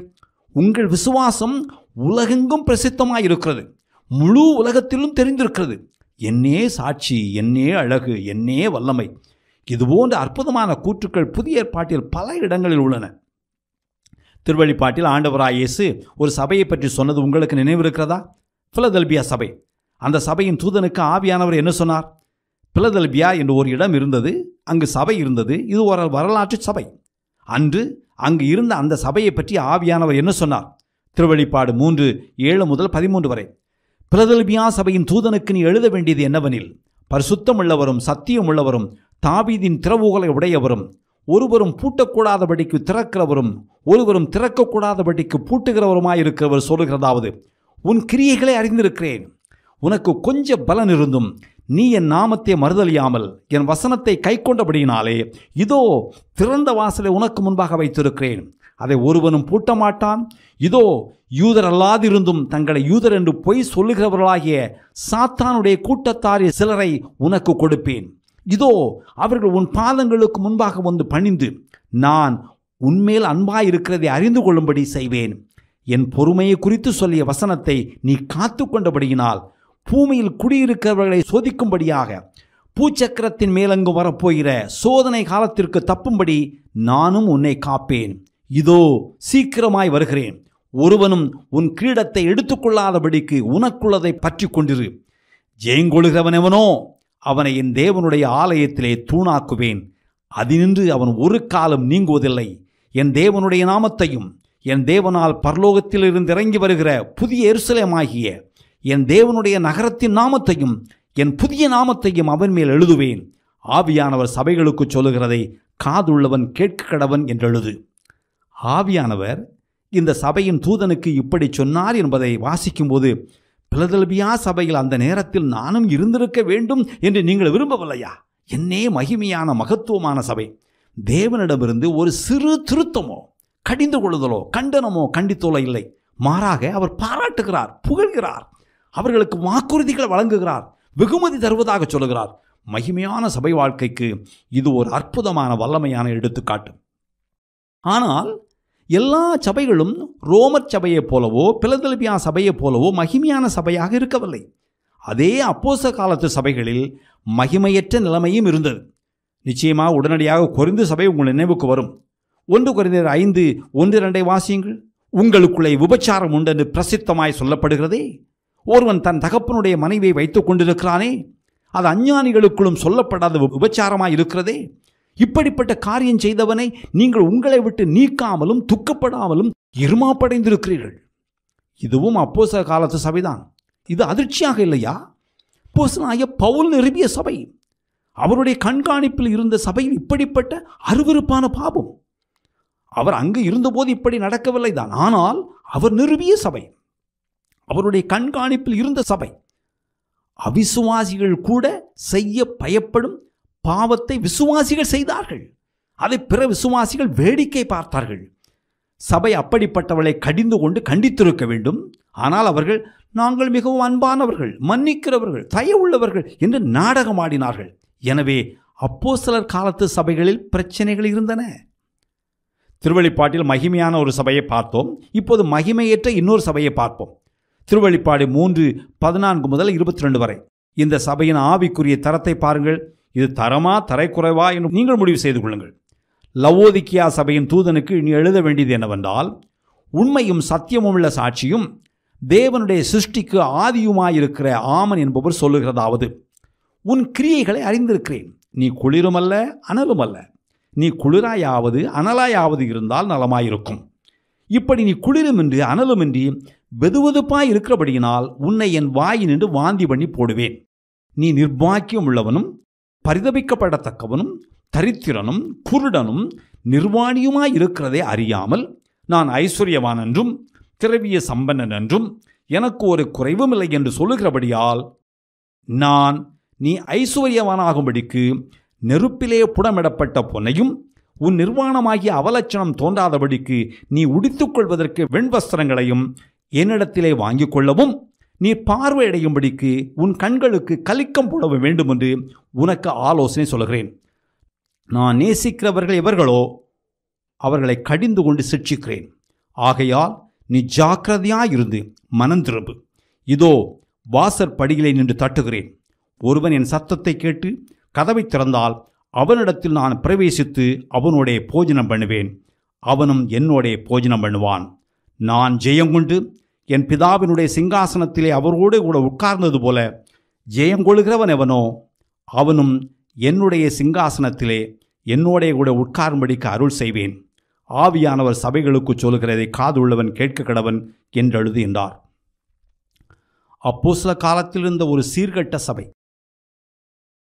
நான் உன்னை வாந்தி பண்ணி போடுவேன், சபையை அழித்து விடுவேன், நான் உன்னோடு இருக்க மாட்டேன்.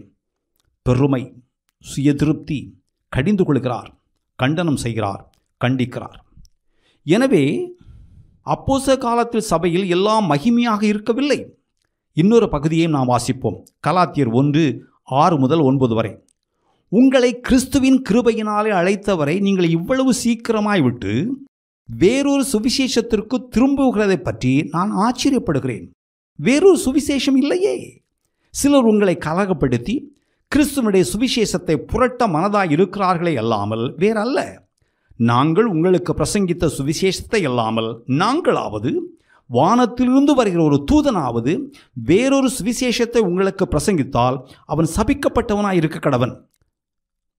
முன் சொன்னது போல மறுபடியும் சொல்லுகிறேன், நீங்கள் ஏற்றுக்கொண்ட சுவிசேஷத்தை அல்லாமல் வேறொரு சுவிசேஷத்தை ஒருவன் உங்களுக்கு பிரசங்கித்தால் அவன் சபிக்கப்பட்டவனாய் இருக்க கடவன்.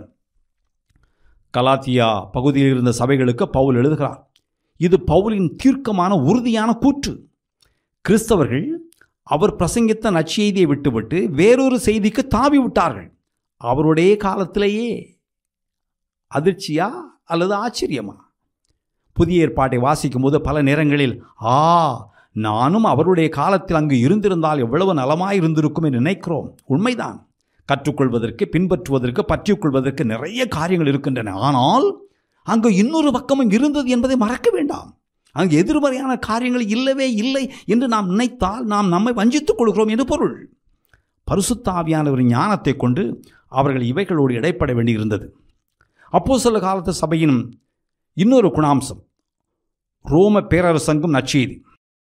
அப்போஸ்தலரின் காலத்தில் முதல் நூற்றாண்டில் பாலஸ்தீனத்தில் தோன்றிய கிறிஸ்தவம் படிப்படியாக ரோம பேரரசு முழுவதும் பரவியது.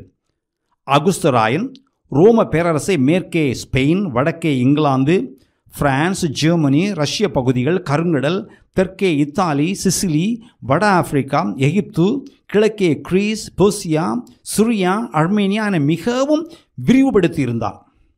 பாலஸ்தீனத்தில் அப்போஸ்தலர்கள் நற்செய்தி அறிவித்ததால் கிறிஸ்தவம் பரவியது. இத்தாலியில் கிபி முதல் நூற்றாண்டில் கிறிஸ்தவம் பரவியது. அதே காலகட்டத்தில் தெற்கு பிரான்சிலும் கிறிஸ்தவம் வளர்ந்தது. வட ஆப்பிரிக்காவில், குறிப்பாக எகிப்தில் கிறிஸ்தவம் பரவியது.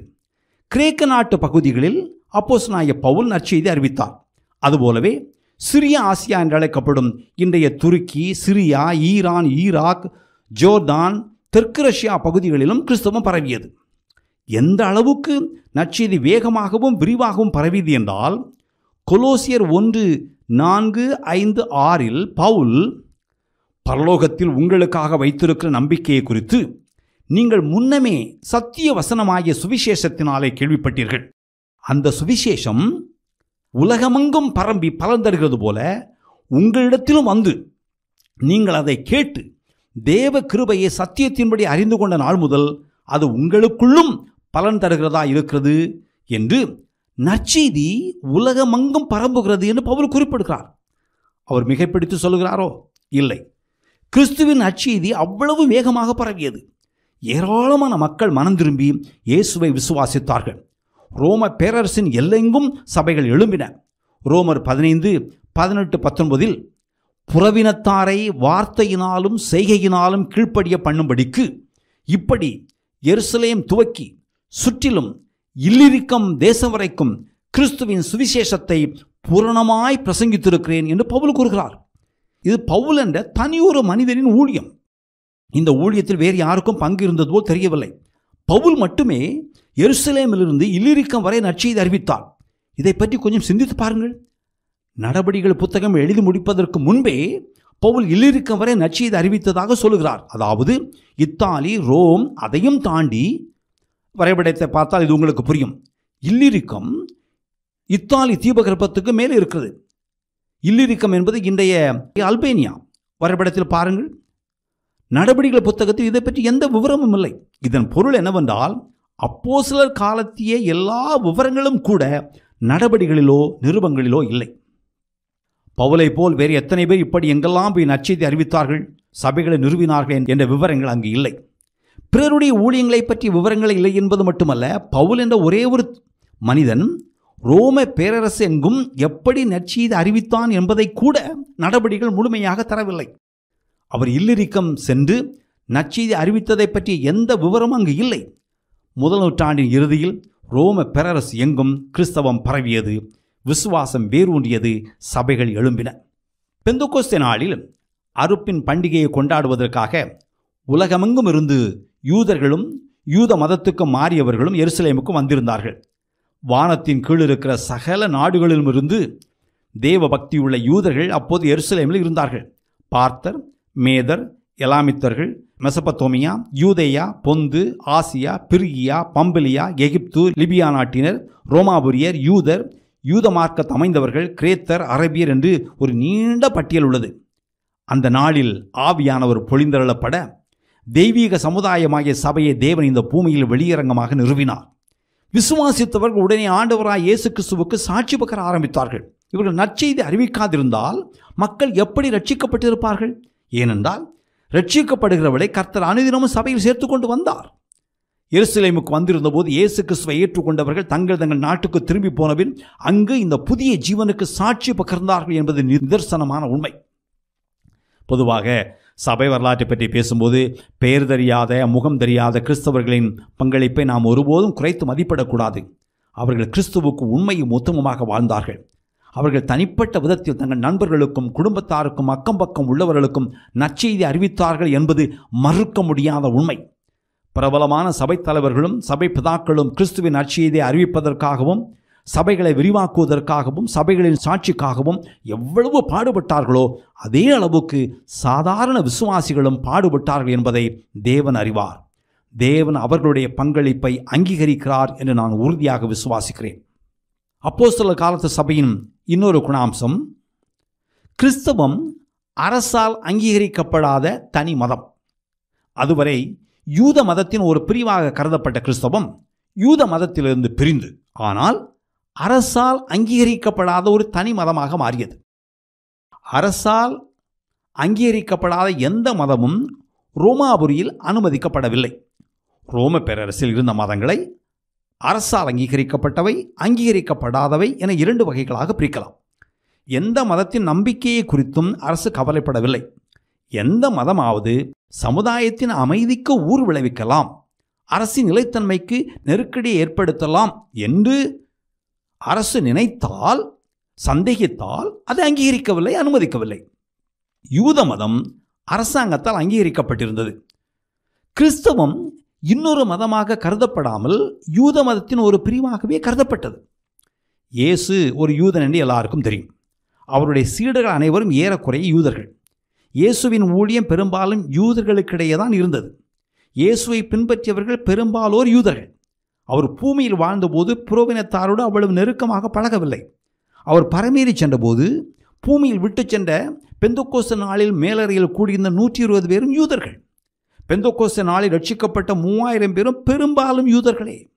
முதல் 7-8 ஆண்டுகளில் சபையில் முழுக்க யூதர்களே இருந்தார்கள். எனவே ரோம அரசாங்கத்தின் பார்வையில் அது அனுமதிக்கப்பட்ட அல்லது அங்கீகரிக்கப்பட்ட மதம். முதல் நூற்றாண்டில் கிறிஸ்தவர்கள் தங்கள் குடையின் கீழ் வாழ்ந்து சட்டத்தின் பாதுகாப்பை அனுபவிப்பதை யூதர்கள் விரும்பவில்லை. அது நியாயமான கோபம்தான். ஒரு எடுத்துக்காட்டு சொல்கிறேன். ஒரு நாடு கிறிஸ்தவத்தை அங்கீகரிக்கிறது என்றும் கிறிஸ்தவத்தின் கூறுகளை உடைய மற்ற மதக்குழுக்களை அங்கீகரிக்கவில்லை என்றும் வைத்துக்கொள்வோம். அப்போது அந்த நாட்டில் வாழும் யெகோவாவின் சாட்சிகள் தங்களை கிறிஸ்தவர்கள் என்று சொன்னால் அந்த நாட்டில் வாழும் கிறிஸ்தவர்கள் அதை ஏற்றுக்கொள்வார்களா? ஏற்றுக்கொள்ள மாட்டார்கள். என்றால் கிறிஸ்தவர்கள் யெகோவாவின் சாட்சிகளை கிறிஸ்தவர்களாக கருதுவதில்லை. அதுபோலவே அன்று யூதர்கள் கிறிஸ்தவர்கள் தங்கள் பெயரை பயன்படுத்துவதையும் அதனால் வரும் பலன்களை அனுபவிப்பதையும் விரும்பவில்லை. எனவே ரோம பேரரசு தன்னை தனி மதமாக அங்கீகரிக்க கிறிஸ்தவம் தன் நிலையை, தன் தகுதியை நிலைநாட்ட வேண்டிய நிர்பந்தம் ஏற்பட்டது. அந்த நிலை வந்தபோது ரோம பேரரசு கிறிஸ்தவத்தை சட்டவிரோதமான மதமாக அறிவித்தது. அடிப்படையில் யூத சபையாக இருந்தது எப்படி அடிப்படையில் புறவினத்தார் சபையாக மாறியது? யூத தன்மையில் இருந்து சபை எப்படி விடுதலை பெற்றது? சகல நாடுகளை சார்ந்தவர்களையும் சீடர்களாக்க வேண்டும் என்ற இயேசுவின் கட்டளையே இதற்கு உள்ளார்ந்த காரணம். கிபி 70 எருசலேமும் தேவாலயமும் அழிக்கப்பட்டபின் கிறிஸ்தவத்துக்கும் யூத மதத்துக்கும் இடையே இருந்த பிளவு இன்னும் ஆழமாயிற்று, அதிகமாயிற்று. அந்த பேரழிவில் வெகு சில கிறிஸ்தவர்களே கொல்லப்பட்டார்கள். லூக்கா 21 எருசலேம் சேனைகளால் சூழப்பட்டிருப்பதை நீங்கள் காணும்போது அதன் அழிவு சமீபமாயிற்று என்று அறியுங்கள். அப்பொழுது யூதேயாவில் இருக்கிறவர்கள் மலைகளுக்கு ஓடிப்போகவும், எருசலேமில் இருக்கிறவர்கள் வெளியே புறப்படவும், நாட்டுப்புறங்களில் இருக்கிறவர்கள் நகரத்தில் பிரவேசியாமலும் இருக்க கடவர்கள் என்று இயேசு சொன்னபடி எருசலேமை ரோம படைகள் சூழ்ந்து கொண்டிருந்த போது அவர்கள் எருசலேமை விட்டு வெளியேறிவிட்டார்கள். யூத கிளர்ச்சியின் போது எருசலேமிலும் அதை சுற்றி உள்ள பகுதிகளிலும் பல்லாயிரக்கணக்கான யூதர்கள் கொடூரமாக கொல்லப்பட்டார்கள். யூதர்களுக்கும் கிறிஸ்தவர்களுக்கும் இடையே இடைவெளி அதிகமானதற்கு எருசலேமும் தேவாலயமும் அழிக்கப்பட்டது முக்கியமான காரணியாகும். கிபி 70க்கு பிறகு கிறிஸ்தவர்கள் யூதர்களின் ஜெபாலயங்களில் அனுமதிக்கப்படவில்லை. யூதர்கள் கிறிஸ்தவர்களை துரோகிகளாக கருதினார்கள். முதலாவது, சபை முழுக்க யூதமயம். நாட்கள் செல்ல செல்ல யூதர்கள் பெரும்பான்மை, புறவினத்தார் சிறுபான்மை. நாட்கள் நகர்கின்றன. புறவினத்தார் பெரும்பான்மை, யூதர்கள் சிறுபான்மை. நாளடைவில் சபை முழுக்க புறவினத்தார். இதற்கு என்ன காரணம்? யூத தன்மை நிறைந்த சபை புறவினத்தார் சபையாக மாறியது என்று நான் சொல்லும்போது அது யூதர்களுக்கு எதிரான சபையாக மாறியது என்று நினைக்க வேண்டாம். அந்த காலகட்டத்தில் உலகத்தில் யூதர்களை விட புறவினத்தார் அதிகமாக இருந்தார்கள். எனவே புறவினத்தார் அதிகமாக சபையில் சேர்ந்தார்கள். இது தேவனுடைய திட்டத்தின் ஒரு பகுதி. ரோமர் 9:10-11 பவுல் இதற்கு இறையில் விளக்கம் கொடுக்கிறார். யூதர்களை சிறுமைப்படுத்தவும் அதன் விளைவாக அவர்களுக்கும் ஒரு வைராக்கியத்தை உருவாக்கவும் தேவன் இப்படி செய்தார் என்று அவர் விவரிக்கிறார். இது தேவனுடைய வேலை, இது அவருடைய கிருபையின் விளைவு. ஒருவன் யூதன் என்பதால் தேவன் அவனை தெரிந்தெடுக்கவில்லை என்று அவர் எண்பிக்கிறார். நற்செய்தி சமாரியர்களுக்கும் புறவினத்தாருக்கும் சென்றது. இது தேவனுடைய இறையாண்மை, தேவனுடைய ஏற்பாடு. நடபடிகள் 10 இதை பார்க்கிறோம். தேவனுக்கு பயந்து இயேசுவை விசுவாசிக்கிற அனைவரையும் தேவன் ஏற்றுக்கொள்கிறார் என்று அங்கு சொல்லப்பட்டுள்ளது. யூதன் என்றும் கிரேக்கன் என்றும் வித்தியாசமே இல்லை. அதன்பின் அந்தியோக்கியா சபை புறவினத்தாருக்கு நற்செய்தி அறிவித்தது. அப்போதிருந்து சபை குறிப்பிடத்தக்க விதத்தில் புறவினத்தார் வாழ்ந்த இடங்களில் விரிவடைந்தது. புறவினத்தார் அதிகமாக இயேசுவை விசுவாசித்தார்கள். பவுல் தான் போன இடங்களிலெல்லாம் இருந்த ஜெப ஆலயங்களில் முதலாவது நற்செய்தியை பிரசங்கித்தார். அதன்பின் புறவினத்தாருக்கு அறிவித்தார். சிறிய ஆசியாவிலும் ஐரோப்பாவிலும் யூதர்கள் இல்லாத இடங்களில் பல சபைகள் எழுப்பின. புறவினத்தார் கிறிஸ்தவர்களாக மாறுவதற்கு முதலாவது யூதர்களாக மாற வேண்டியதில்லை என்று எருசலேம் ஆலோசனை சங்கத்தில் முடிவு செய்தார்கள். அதுபோல யூதர்கள் தங்கள் யூத மதத்தையோ அல்லது யூத பழக்க வழக்கங்களையோ கைவிட வேண்டும் என்றும் கட்டாயப்படுத்தப்படவில்லை. கிறிஸ்தவனாக மாறுவதற்கு அது தேவை இல்லை என்று மாத்திரம் சொன்னார்கள். யூத கிறிஸ்தவர்களும் புறவின கிறிஸ்தவர்களும் இயேசு கிறிஸ்துவுக்கு உத்தமமாக இருப்பதால் இசைந்து வாழ முடியும் என்று எபேசியர் 2, ரோமர் 14-15 போன்ற அதிகாரங்கள் கூறுகின்றன. கிறிஸ்தவம் யூத பாரம்பரியத்தையும் புறவினத்தாருடைய பாரம்பரியத்தையும் கடந்தது. கிறிஸ்தவர்கள் ஒரு புதிய இனம். இது அவர்களுடைய பூமிக்குரிய இனத்தையும் மொழியையும் கலாச்சாரத்தையும் விட முக்கியம். கிறிஸ்தவனின் அடையாளம் கிறிஸ்து. அவனுடைய மொழியோ இனமோ கலாச்சாரமோ நாடோ நகரமோ இல்லை என்று சபைகள் புரிந்து கொண்டன. மற்ற அடையாளங்களை இழக்கத் தொடங்கினார்கள். அப்போஸ்தல காலத்து சபையின் 6வது குணாம்சம் யூத கிறிஸ்தவர்கள், கிரேக்க யூத கிறிஸ்தவர்கள், கிறிஸ்தவர்கள் அல்லாத யூதர்கள், புறவினத்தார் என்ற ஒரு கூட்டம். இவருடைய மனப்பாங்கை நான் சுட்டி காட்ட விரும்புகிறேன். கிறிஸ்தவர்கள் அல்லாத யூதர்கள் கிறிஸ்தவர்களுக்கு எதிராக, குறிப்பாக யூத கிறிஸ்தவர்களுக்கு எதிரான மனப்பாங்கு கொண்டிருந்தார்கள்.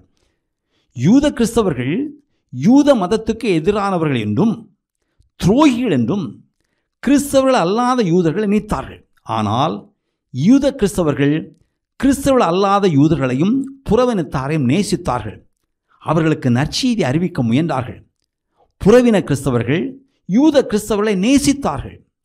கிறிஸ்தவர்கள் அல்லாத யூதர்களை மதித்தார்கள். யூத மதத்தில் சொல்லப்பட்டுள்ள வாக்குறுதிகளுக்கும் நிறைவேறுதல்களுக்கும் தாங்கள்தான் வாரிசுகள் என்று அவர்கள் நினைத்தார்கள். புறவினத்தார் சபைகள் யூத சபைகளுக்கு உதவின. நாம் ஒரு முக்கியமான காரியத்தை கவனிக்க வேண்டும். யூதர்களும் புறவினத்தார்களும் ஒன்றாக இருந்த ஒரு சமுதாயம் ஏற்கனவே அங்கு இருந்தது. கிறிஸ்து இயேசுவை பற்றிய நற்செய்தியை அறிவிப்பதற்கு பரிசுத்த ஆவியானவர் ஏற்கனவே அவர்களை ஆயத்தம் பண்ணி வைத்திருந்தார். சபையின் ஆரம்ப காலத்தில் இந்த சமுதாய மக்கள் தான் கிறிஸ்து இயேசுவின் நற்செய்தியை ஏற்றுக்கொண்டு விசுவாசிகளானார்கள். ஆரம்பத்திலிருந்தே எபிரேய யூதர்களுக்கும் கிரேக்க யூதர்களுக்கும் இடையே உராய்வுகளும் உரசல்களும் இருந்தன என நடபடிகள் 6ஆம் அதிகாரத்தில் பார்க்கிறோம். ஒரு பதற்றம் இருந்தது. எனவே கிரேக்க யூதர்களின் விவகாரங்களை கவனிக்க கிரேக்க யூதர்கள் மேற்பார்வையாளர்கள் நியமிக்கப்பட்டார்கள். சபையில் தங்களுக்கு உரிய பிரதிநிதித்துவம் உண்டு என்பதை அவர்கள் அறிந்து கொண்டார்கள். நான் அப்போஸ்தல காலத்து சபையில் 6 முக்கியமான குணாம்சங்களை சொன்னேன். 1, இயேசுவால் நேரடியாக ஏற்படுத்தப்பட்ட, அனுப்பப்பட்ட, அதிகாரம் பெற்ற அப்போஸ்தலர்களின் இருப்பு முதல் நூற்றாண்டில் மக்களுக்கு நம்பிக்கையையும் நிச்சயத்தையும் ஏற்படுத்தியது. 2வது, அப்போஸ்தலர்கள் எழுதிய புதிய ஏற்பாடு. 3, சில நேரங்களில் சபை வாழ்க்கை மகிமையாகவும் வேறு சில நேரங்களில் மகிமையற்றதாகவும் இருந்தது. 4, ரோம பேரரசு முழுவதும் நற்செய்தி வேகமாக பரவியது, சபைகள் எழும்பின. 5, கிறிஸ்தவம் யூத மதத்தின் ஒரு பிரிவு என்ற நிலை மாறியது. அதனால் கிறிஸ்தவம் அரசின் அங்கீகாரத்தை இழந்தது. 6, கிறிஸ்தவர்களுக்கும் பிறருக்கும் இடையே ஒரு உராய்வு இருந்தது. அப்போஸ்தல சபையை பற்றி பேசும்போது எல்லாரையும் பற்றி விவரமாக பேச முடியாவிட்டாலும் சிலரை பற்றி பேசாமல் இருக்க முடியாது. அப்போஸ்தலரின் வாழ்க்கையையும் ஊழியத்தையும் பற்றி சில விவரங்களை புதிய ஏற்பாட்டில் பார்க்கிறோம். அப்போஸ்தல நடவடிக்கைகளின் ஆரம்பத்தில் எருசலேமிலும் சமாரியாவிலும் புறவினத்தாரிடையிலும் பேதுருவின் ஊழியத்தை பார்க்கிறோம். நடபடியின் மையப்பகுதிக்கு வரும்போது பேதுரு எருசலேமிலிருந்து வெளியே போகிறார். அதன்பின் நடபடிகள் பவுலையும் அவருடைய ஊழியத்தையும் பற்றி பேசுகிறது. நடபடிகளின் கடைசியில் பவுல் கைது செய்யப்பட்டு ரோமுக்கு அனுப்பப்படுகிறார். அங்கு அவர் வழக்கு விசாரணைக்காக காத்திருக்கிறார். மற்ற அப்போஸ்தலரை பற்றியும் வேறு சிலரை பற்றியும் வேதாகமத்தில் அங்கும் இங்கும் சில குறிப்புகள் உள்ளன. ஆனால் வரலாறு தொடர்ந்தது. வேதாகமத்தில் சொல்லப்பட்டுள்ளதை விட அதிகமான காரியங்கள் நடந்தன. ஆனால் அவைகள் எழுதப்படவில்லை. அது எழுதப்பட்டிருந்து நமக்கு கிடைக்காமல் போயிருக்கலாம். நான் இப்போது சொல்லப்போகும் தகவல்கள் வரலாறும் பாரம்பரியமும் கலந்த ஒரு கலவை. முதலாவது பேதுருவை பற்றி பேசுவோம். நடவடிக்கைகள் 2ஆம் அதிகாரத்தில் பெந்தெக்கோஸ்தே நாளில் பேதுரு நற்செய்தி அறிவிக்கிறார். யூதர்களுக்கு கதவு திறக்கிறது. எருசலேமில் சபை பிறந்தது. 8ஆம் அதிகாரத்தில் சமாரியர்களுக்கும் 10ஆம் அதிகாரத்தில் கொர்நேலியு வீட்டாருக்கும் நற்செய்தி அறிவித்தபின் புறவினத்தார்களுக்கும் கதவு திறக்கிறது. ரோமன் கத்தோலிக்க சபை இந்த நிகழ்ச்சிகளில் பேதுருவின் பங்கையும் இயேசு மத்தேயு 16 பேதுருவுக்கு கொடுத்த வாக்குறுதியை பயன்படுத்தி போப் என்ற ஒரு அதிகார அமைப்பை உருவாக்கிவிட்டார்கள் என்று தோன்றுகிறது. பேதுரு ஒரு போப் போல் செயல்பட்டார் என்பதற்கோ தன் அதிகாரத்தை இன்னொருவருக்கு கொடுத்துவிட்டு சென்றார் என்பதற்கோ எந்த வரலாற்று சான்றோ வேதாகம குறிப்போ இல்லவே இல்லை. பேதுரு எருசலேமை விட்டு போகிறார். ஆசியா கண்டத்தின் தற்கால துருக்கி, அர்மேனியாவின் மேட்டு நிலங்களை உள்ளடக்கிய மூவலந்தீவு பகுதியாகிய சிறிய ஆசியாவில் இருந்த சபைகளோடு அவருக்கு ஒரு விதமான உறவு இருந்தது. ஏனென்றால் அந்த பகுதிகளில் இருந்த சபைகளுக்குத்தான் அவர் தன் முதல் நிருபத்தை எழுதினார். ரோமில் ஏதோ ஒரு வகையில் ஊழியம் செய்திருக்கிறார் என்று தெரிகிறது. ஆனால் ரோமன் கத்தோலிக்க சபை ரோமில் பேதுருவின் ஊழியத்தை அளவுக்கு அதிகமாக மிகைப்படுத்தி விட்டது என்பது என் கருத்து. அதில் கடுகளவு உண்மையும் மலையளவு பொய்யும் உண்டு. ரோம சபையை பேதுரு நிறுவவில்லை. பேதுரு எருசலேமை விட்டு போவதற்கு முன்பே ரோமில் சபை இருந்தது. பேதுரு கத்தோலிக்க சபை சொல்வது போல் முதல் போப் இல்லை. வரப்போகிற நாட்களில் போப் ஆதிக்கம், போப் ஆட்சி முறை, ஆயர்கள் ஆகியவர்களை பற்றி பேசுவோம். பேதுரு ரோம் நகரில் கிபி 67 நீரோவின் சித்திரவதையின் போது சிலுவையில் தலைகீழாக அறைந்து கொல்லப்பட்டார் என்று பாரம்பரியம் கூறுகிறது. இரண்டாவது பவுல், அப்போஸ்தல காலத்தின் மிக வல்லமையான மிஷனரி, உலகத்தை கலக்கிய நற்செய்தியாளர், சிறப்பான அந்தஸ்துள்ள அப்போஸ்தலர், குறிப்பிடத்தக்க இறையியலாளர், ஏராளமான சபைகளை நிறுவியவர். பவுல் ரோமில் வீட்டு காவலில் வைக்கப்பட்டிருக்கிறார். வழக்கு விசாரணைக்கு வருவதை எதிர்பார்த்து கொண்டிருக்கிறார். அதன்பின் ரோம் அதிகாரிகளுக்கு முன் அவர் சாட்சி பகிர்ந்தார் என்றும், வீட்டு காவலிலிருந்து விடுதலையானார் என்றும், தன் 4வது மிஷனரி பயணத்தை மேற்கொண்டார் என்றும், அப்போது தான் ஏற்கனவே நிறுவியிருந்த சபைகளுக்கு சென்றார் என்றும், அப்போதுதான் அவர் 1 தீமோத்தேயு, தீத்து நிருபங்களை எழுதினார் என்றும் பாரம்பரியம் திட்டவட்டமாக கூறுகிறது. இந்த பயணத்தின் போது அவர் ஸ்பெயினுக்கு சென்று நற்செய்தி அறிவித்தாரா என்ற ஒரு கேள்வி எழுவதுண்டு. ஸ்பெயினுக்கு சென்று நற்செய்தி அறிவிக்க வேண்டும் என்ற வாஞ்சை தனக்கு இருப்பதாக பவுல் ரோமருக்கு எழுதிய நிருபத்தில் குறிப்பிடுகிறார். பவுல் ஸ்பெயினுக்கு சென்றார் என்று 1 கிளமெண்ட் உறுதியாக கூறுகிறார். இதை பற்றிய திடமான சான்று இல்லை. ஆனால் அவர் ரோமில் மீண்டும் கைது செய்யப்பட்டு சிறைக்கிடங்களில் அடைக்கப்பட்டார். அப்போதுதான் அவர் 2 தீமோத்தேயு நிருபத்தில் எழுதினார். கிபி 60 வாக்கில் அவருடைய விசுவாசத்திற்காக நீரோ மன்னனால் ரோமுக்கு வெளியே சிரச்சேதம் செய்யப்பட்டார் என்று வரலாறும் பாரம்பரியமும் கூறுகின்றன. அப்போஸ்தலனாகிய யோவானை குறித்தும் பாரம்பரியமான சில விவரங்களை அறிய முடிகிறது. அவருடைய கிறிஸ்தவ விசுவாசத்தின் நிமித்தம் அவர் கொதிக்கும் எண்ணெய் கொப்பரையில் போடப்பட்டார் என்றும், ஆனால் அவருக்கு எந்த சேதமும் ஏற்படாததால் அவர் பத்மோதீவுக்கு நாடு கடத்தப்பட்டு தனிமைப்படுத்தப்பட்டார் என்றும், பின்பு விடுதலையாகி எபேசு சபையில் மூப்பராக இருந்தார் என்றும் பாரம்பரியமும் வரலாறும் கூறுகின்றன. பத்மோதீவில் தான் அவர் திருவெளிப்பாட்டை எழுதினார். அவர் எபேசுவில் மூப்பராக இருந்தபோது பிற்காலத்தில் தலைவர்களாக மாறிய பாபியஸ், பொலிகார்ப் போன்றவர்கள் மேல் பெரிய தாக்கத்தை ஏற்படுத்தினார். இவர்களை பற்றி நாம் பின்னர் பேசுவோம்.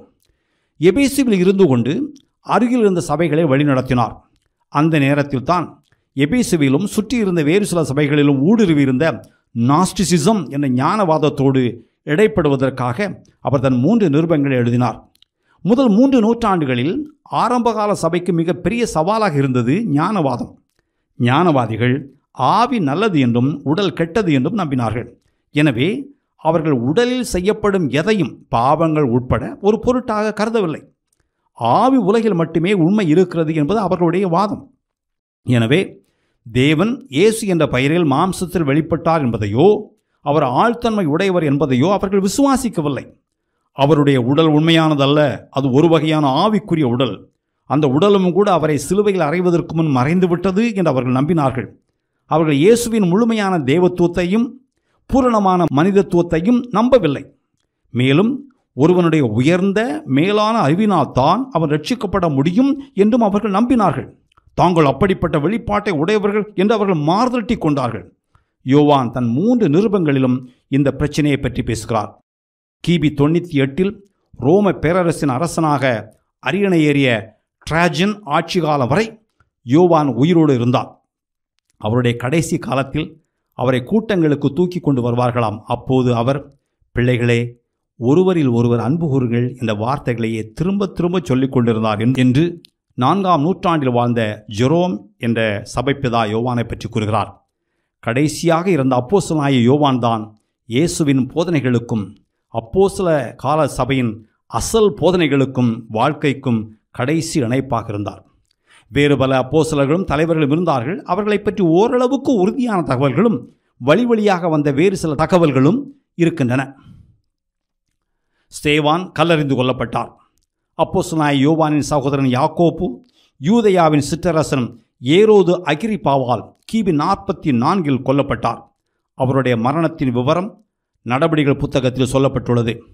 அப்போஸ்தலனாகிய பிலிப்பு மத்திய ஆசியாவின் நிலப்பகுதியான பிரிஜியாவிலும் சித்தியாவிலும் அன்று கான்ஸ்டாண்டினோபிள் என்றும் இன்று இஸ்தான்புல் என்றும் அழைக்கப்படுகிற பசாந்தியத்திலும் இன்று பூமிக்கேல் என்று அழைக்கப்படுகிற அன்றைய ஹைராபோலிஸிலும் ஊழியம் செய்தார். ரோமானிய பேரரசர் டைட்டஸின் ஆணையின்படி ஹைராபோலிஸில் கைது செய்யப்பட்டு சாட்டையால் அடிக்கப்பட்டு பின்பு சிலுவையில் அறையப்பட்டு கொல்லப்பட்டார். அப்போஸ்தலனாகிய மத்தேயு பிற நாடுகளுக்கு செல்வதற்கு முன் யூதேயாவில் உள்ள யூதர்களிடையே நற்செய்தியை பிரசங்கித்ததாக சபை பிதாக்களான ஐரேனியஸும் அலெக்சாண்ட்ரியாவின் கிளமெண்டும் கூறுகிறார்கள். எந்தெந்த நாடுகளுக்கு சென்றார் என்று திட்டவட்டமாக கூற முடியாவிட்டாலும் எத்தியோப்பியாவில் நற்செய்தியை பிரசங்கித்தார் என்று உறுதியாக கூற முடிகிறது. எத்தியோப்பாவில் இரத்த சாட்சியாக மரித்தார். அப்போஸ்தலனாகிய யாக்கோபு அல்பேயுவின் குமாரன் தெற்கு பாலஸ்தீனத்தில் நற்செய்தியை பிரசங்கித்தார். வட ஆப்பிரிக்காவில் கல்லறிந்து கொல்லப்பட்டார். அவர் எகிப்துக்கு செல்லும்போது ஆஸ்ட்ராசினில் சிலுவையில் அறையப்பட்டதாகவும் ஊகங்கள் உள்ளன. அப்போஸ்தலனாகிய ததேயு என்னும் மறுநாமமுள்ள லெபேயு அரேபியா, மெசபத்தோமியா, சிரியா, பாலஸ்தீனத்தில் நற்செய்தி அறிவித்தார். அவர் ஆர்மேனியாவில் இரத்த சாட்சியாக மரித்தார். அப்போஸ்தலனாகிய கானானாகிய சீமோன் எகிப்து, லிபியா, அப்காசியா, யூதேயாவில் கிறிஸ்துவின் போதனைகளை போதித்தார். அவர் காசாவில் இரத்த சாட்சியாக மரித்தார் என்று நம்பப்படுகிறது. அவருடைய உடல் வாளால் அறுக்கப்பட்டது. தோமா இந்தியாவில் சென்னையில் ஈட்டி எறிந்து கொல்லப்பட்டார். இந்தியாவில் இருக்கும் பல சபைகள் இதற்கு சான்று பகர்கின்றன. இது வெறுமனே பாரம்பரியம் அல்ல, இதில் வரலாறும் கலந்திருக்கிறது. அப்போஸ்தலனாகிய பர்த்தொலோமேயும் பிலிப்புடன் சேர்ந்து சிறிய ஆசியா நகரங்களிலும் இந்தியாவிலும் ஆர்மேனியாவிலும் நற்செய்தி அறிவித்தார். ஆர்மேனிய மன்னர் ஆஸ்டியஸின் உத்தரவின் பேரில் அவர் பிடிபட்டார். பின்னர் தலைகீழாக சிலுவையில் அறையப்பட்டார். ஆனால் அவர் தொடர்ந்து பிரசங்கம் செய்தார். பின்னர் அவர் தலையை வெட்டி கொண்டார்கள். இயேசுவின் சகோதரனாகிய யாக்கோபு கல்லறிந்து கொல்லப்பட்டார். மத்தியாஸ் எருசலேமில் சிரச்சேதம் செய்யப்பட்டார். அப்போஸ்தலனாகிய அந்திரேயா கருங்கடல் அருகே வாழ்ந்த புறவினத்தார்க்கு நற்செய்தியை கொண்டு சென்றார். கிபி 62 பட்ராஸ் நகரில் சாய்ந்த சிலுவையில் அவருடைய கைகளையும் கால்களையும் கயிர்களால் கட்டி அறைந்து கொண்டார்கள். ததேயு இன்றைய சிரியாவில் உள்ள ஒதேசாவில் சிலுவையில் அறைந்து கொல்லப்பட்டார். லூக்கா கிரீஸ் நாட்டில் ஏத்தென்ஸில் வேறொரு மதத்தைச் சார்ந்த ஒரு மதகுருவால் தூக்கில் போடப்பட்டார். மார்க்கு அலெக்சாண்ட்ரியாவில் தெருவில் இழுத்துச் செல்லப்பட்டு கொல்லப்பட்டார். அப்போஸ்தலரை தவிர வேறு பல நற்செய்தியாளர்களும் வியாபாரத்திற்காகவும் வேறு பல காரணங்களுக்காகவும் பல நாடுகளுக்கும் சென்ற சாதாரணமான கிறிஸ்தவர்களும் சென்ற இடங்களெல்லாம் இயேசுவை அறிவித்தார்கள். இதனால் கிறிஸ்தவம் மேற்கில் ரோம பேரரசு முழுவதிலும், சிரியா, மெசபத்தோமியா, அரேபியா, இறுதியில் ஆர்மேனியா, கிழக்கில் பாரசீக பேரரசு வரை மிக வேகமாக பரவியது. பவுலின் வழக்கமான அணுகுமுறையின்படி நற்செய்தி அறிவிக்கும் பணி முக்கிய நகரங்களில் ஆரம்பித்து அங்கிருந்து சுற்றியுள்ள நாடுகளுக்கும் பரவியது. காலப்போக்கில் எருசலேம், ரோம், சிரியாவில் அந்தியோக்கியா, சிறிய ஆசியாவில் எபேசு, பின்னாட்களில் கான்ஸ்டாண்டினோபிள் என்று பெயரிடப்பட்ட பைசாந்தியம், எகிப்தில் அலெக்சாண்ட்ரியா, வட ஆப்பிரிக்காவில் கார்த்தேஜ் போன்ற இடங்கள் கிறிஸ்தவத்தின் முக்கியமான மையங்களாக மாறின. ஆரம்பகால கிறிஸ்தவர்கள் அனைவரும் என்ன நேர்ந்தாலும் நற்செய்தி அறிவிப்பதில் குறியாகவும் ஆர்வமாகவும் உறுதியாகவும் இருந்தார்கள். அப்போஸ்தலனாகிய யோவான் ஒருவரை தவிர மீதி அனைவரும் இரத்த சாட்சிகளாக மரித்தார்கள். அவர்கள் அனைவரும் தங்கள் விசுவாசத்தின் நிமித்தம் கொல்லப்பட்டார்கள். உயிரை கொடுத்தாவது இயேசுவின் நற்செய்தியை பிறருக்கு அறிவிக்க வேண்டும் என்ற வைராக்கியத்தோடு அவர்கள் வெளியூர்களுக்கு பயணித்தார்கள்.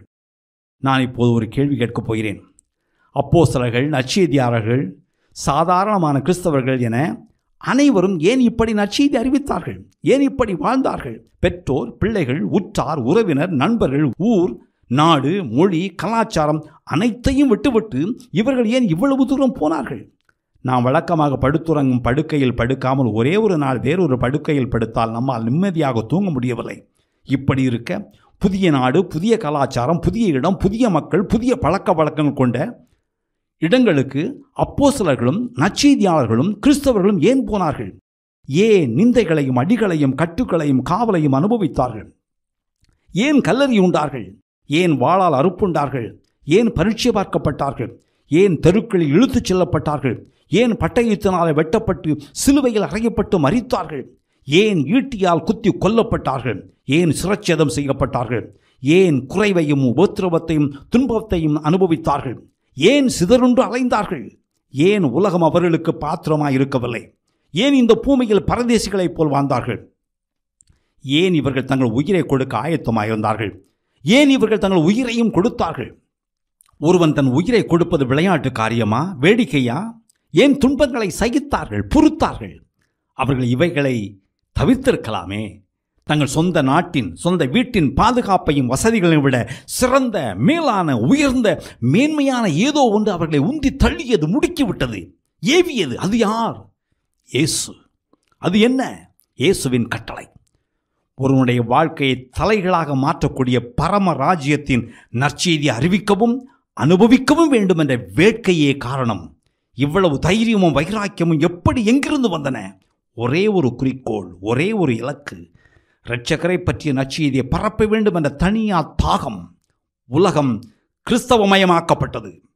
அவர்கள் வரலாற்றின் போக்கை மாற்றினார்கள். ஒரே தேவன் மேல் விசுவாசத்தை வைத்தார்கள். பிறரும் விசுவாசிக்க தங்கள் உயிரை கொடுத்தார்கள். இனி வரும் பலன் மேல் நோக்கமாயிருந்தார்கள். உயிரா அல்லது உயிரை தந்தவரா என்ற கேள்வி எழுந்தபோது உயிரை தந்தவரையே தெரிந்தெடுத்தார்கள். இயேசு கிறிஸ்து மனுக்குலத்தின் பாவங்களுக்காக மரித்தார், மரித்தோர் இது உயிர்த்தெழுந்தார் என்று தாங்கள் அனுபவித்ததை, புரிந்து கொண்டதை பிறரும் அனுபவிக்கவும் புரிந்து கொள்ளவும் வேண்டும் என்ற பசியும் தாகமுமே காரணம். பூமியை புரட்டி போடும் இந்த செய்தியை அறிவிக்க அவருடைய ஆவியானவர் அவர்களை பலப்படுத்தினார், உந்தி தள்ளினார். பாடுகளும் துன்பங்களும் வலிகளும் இழப்புகளும் இருந்தபோதும் அவர்கள் நற்செய்தி அறிவிப்பதில் உறுதியாக இருந்தார்கள். நான் இந்த கேள்வியை கேட்பதற்கு ஒரு காரணம் உண்டு. ஏனென்றால் அன்று அவர்களிடம் இருந்த தரிசனமும் உந்துதலும் இன்றைய சபைக்கு இருந்தால் இயேசு கிறிஸ்துவுக்காக தன்னையும் தன்னிடம் இருப்பதையும் தன்னால் முடிந்த அனைத்தையும் பலிபீடத்தில் கிடத்த ஆயத்தமாய் இருந்தால், ஆர்வமாக இருந்தால், நாம் வாழும் இந்த உலகம் எப்படி மாறிவிடும் என்று கொஞ்சம் கற்பனை செய்து பாருங்கள். துன்பப்படுவதற்கு தயாராக இருந்தால் நாம் நம் சௌகரியத்தை விட கிறிஸ்துவை அதிகமாக நேசிக்கிறோம் என்று பொருள். அதற்குரிய வெகுமதியை தேவன் ஏற்ற காலத்தில் தருவார். வெகுமதி ஒன்றும் இல்லை என்றாலும் கிறிஸ்துவுக்காக துன்பப்பட அவர் முற்றிலும் தகுதியானவர். சபை சுகபோக வாழ்க்கையை அனுபவிக்க ஆரம்பித்து விட்டது என்று நானும் நினைக்கிறேன். ஆனால் அதைவிட முக்கியமான காரணம் என்னவென்றால் சபை கிறிஸ்துவின் மேலுள்ள ஆதி அன்பை இழந்துவிட்டது. உலக அன்பை மேற்கொள்ளக்கூடிய ஆற்றல் உள்ள, உலகத்தை அசைக்கும் ஆற்றல் உள்ள நற்செய்தியாகிய சத்தியத்தின் மேலுள்ள பரவசத்தையும் வியப்பையும் சபை இழந்துவிட்டது. உலகத்தை கலக்கக்கூடிய, உள்ளத்தை உடைத்து உருக்கக்கூடிய, ஒரு மனிதனை மாற்றக்கூடிய அற்புதமான ஆச்சரியமான நற்செய்தியின் வீரியத்தை, அழகை, மெருகை, மேன்மையை, மகத்துவத்தை நாம் பார்க்க தவறிவிட்டோம். பரவசமடைய மறுத்துவிட்டோம். உலகையும் ஒரு மனிதனையும் மாற்றக்கூடிய வல்லமை நற்செய்திக்கு மட்டுமே உண்டு என்ற உண்மையை நாம் மீண்டும் பார்க்க வேண்டும். நற்செய்தியின் பரவசத்தையும் புதுமையையும் நாம் மீட்டு பெற வேண்டும். ஆதி அப்போஸ்தலரைப் போல் நற்செய்தி அறிவிக்க அது நமக்கு புத்துணர்ச்சி ஊட்டி புதுவலுவளிப்பதாக. அப்போஸ்தல காலத்தின் கிறிஸ்தவனுடைய வாழ்க்கை எப்படி இருந்தது? தாங்கள் விசுவாசிப்பவர் யார் என்றும், தங்கள் விசுவாசத்தின் அடித்தளம் எது என்றும், தங்கள் வேர் யூத மதம் என்றும் அவர்களுக்கு தெரியும். இயேசுவோடு வாழ்ந்த அப்போஸ்தலர்கள் அங்கு அப்போது இருந்தார்கள். அவருடைய இருப்பு அவர்களுக்கு பக்கபலமாக இருந்தது. கிறிஸ்தவர்கள் அன்று வீடுகளில் கூடி வந்தார்கள். இதற்கு காரணம் கிறிஸ்துவம் அன்று ஒரு தனி மதமாக அங்கீகரிக்கப்படவில்லை, அனுமதிக்கப்படவில்லை, ஏற்றுக்கொள்ளப்படவில்லை. இரகசிய சபை. இந்த சூழலில் தான் கிறிஸ்தவம் பரவியது, வளர்ந்தது. இந்த நிலைமை இன்று நமக்கு ஏற்பட்டால்தான் உண்மையான விசுவாசிகள் யார் என்றும் அவருடைய விசுவாசம் எப்படிப்பட்டது என்றும் தெரியும். அவர்கள் வீடுகளில் கூடி வந்ததால் ஒரு வீட்டில் 50 பேருக்கு மேல் கூடி வந்திருக்க முடியாது. நிறைய விசுவாசிகள் இருந்த நகரத்தில் நிறைய வீடுகளில் கூடி வந்திருப்பார்கள். கர்த்தருடைய பந்தியாகிய திருவிருந்து அவருடைய வழக்கமான சாப்பாட்டின் ஒரு பகுதியாக இருந்தது. கர்த்தருடைய பந்தியில் அவர்கள் ஒருவரோடு ஒருவர் ஒப்புரவாவதற்கு முக்கியத்துவம் கொடுத்தார்கள். விசுவாசிகளுக்கிடையே தகராறோ கருத்து வேறுபாடோ இருந்தால் கர்த்தருடைய பந்தி அடங்கிய அன்பின் விருந்தில் பங்கு பெறுவதற்காக கூடி வந்தபோது அவர்கள் அவைகளை தீர்த்து கொண்டார்கள். ரோம படைகள் எருசலேமின் மேல் படையெடுத்த போது எருசலேமில் 55,000 யூதர்கள் வாழ்ந்தார்கள் என்றும் 40 லட்சம் யூதர்கள் யூதேயாவுக்கு வெளியேதான் வாழ்ந்தார்கள் என்றும் சொல்லப்படுகிறது. பொதுவாக அவர்கள் ஒரு நாளில் 2 முறை சாப்பிட்டார்கள். ரொட்டி தான் அவர்களுடைய முக்கியமான உணவு. அன்று பொதுவாக உலக ஒழுக்கத்தின் தரம் உயர்வாக இருந்தது என்று சொல்ல முடியாது. அன்று தனிமனித உயிரை பொதுவாக மக்கள் பெரிதாக மதிக்கவில்லை. கிறிஸ்தவம் ஏற்படுத்திய தாக்கத்தின் விளைவால் மட்டுமே மக்கள் தனிமனித உயிரை மதித்தார்கள், பாதுகாத்தார்கள். அந்த காலத்தில் அலெக்சாந்திரியாவில் வேலை செய்து கொண்டிருந்த ஹிலாரியன் என்பவன் கிபி 120 தன் மனைவி ஆலிஸுக்கு எழுதிய கடிதத்தில் வீட்டுக்கு பணம் அனுப்புவதை பற்றி சொல்கிறார். வீட்டில் இருப்பவர்களை விசாரிக்கிறார். அதன் பிறகு பிறக்கப் போகும் குழந்தை ஆண் குழந்தை என்றால் இருக்கட்டும், பெண் குழந்தை என்றால் கொன்றுவிடு என்று எழுதுகிறான்.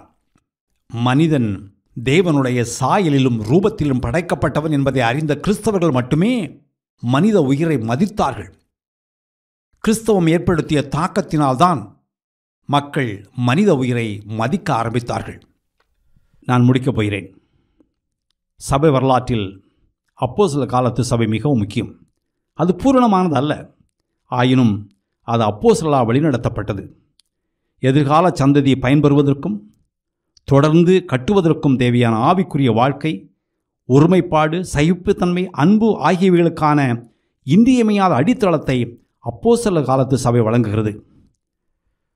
அப்போஸ்தலர்களின் வாழ்க்கையிலிருந்தும் ஊழியத்திலிருந்தும் நீங்கள் என்ன கற்றுக்கொண்டீர்கள்? அவர்கள் என்ன செய்தார்கள்?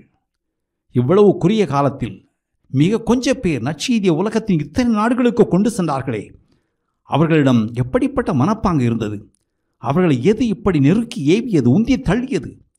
உங்கள் வாழ்க்கையிலும் ஊழியத்தில் நீங்கள் எப்படி இவைகளை நடைமுறைப்படுத்தப் போகிறீர்கள்? இரண்டாவது, யூத மதத்தின் மூலக்கூறுகள் அதிகமாக இருந்த சபை புறவினத்தான் நிறைந்த சபையாக மாறியதிலிருந்து நீங்கள் என்ன கற்றுக்கொண்டீர்கள்?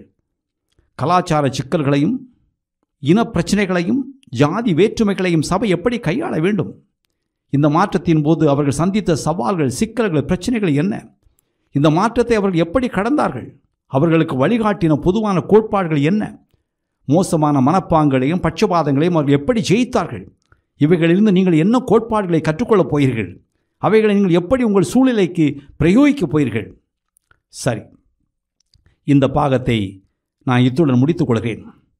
அப்போஸ்தலர் கால சபையில் அப்போஸ்தலர்கள் மூலமாகவும் நற்செய்தியாளர்கள் மூலமாகவும் சாதாரண விசுவாசிகள் மூலமாகவும் தேவன் செய்த செயல்களை நினைத்து நான் பரவசமடைகிறேன். நம் காலத்திலும் வாழ்க்கையிலும் நாம் வாழும் நாட்டிலும் தேவன் அதே காரியங்களை செய்ய முடியும் என்று நான் உறுதியாக நம்புகிறேன். உங்கள் அழைப்பை முழுமையாக வாழுமாறு நான் உங்களை உற்சாகப்படுத்துகிறேன். ஆமென்.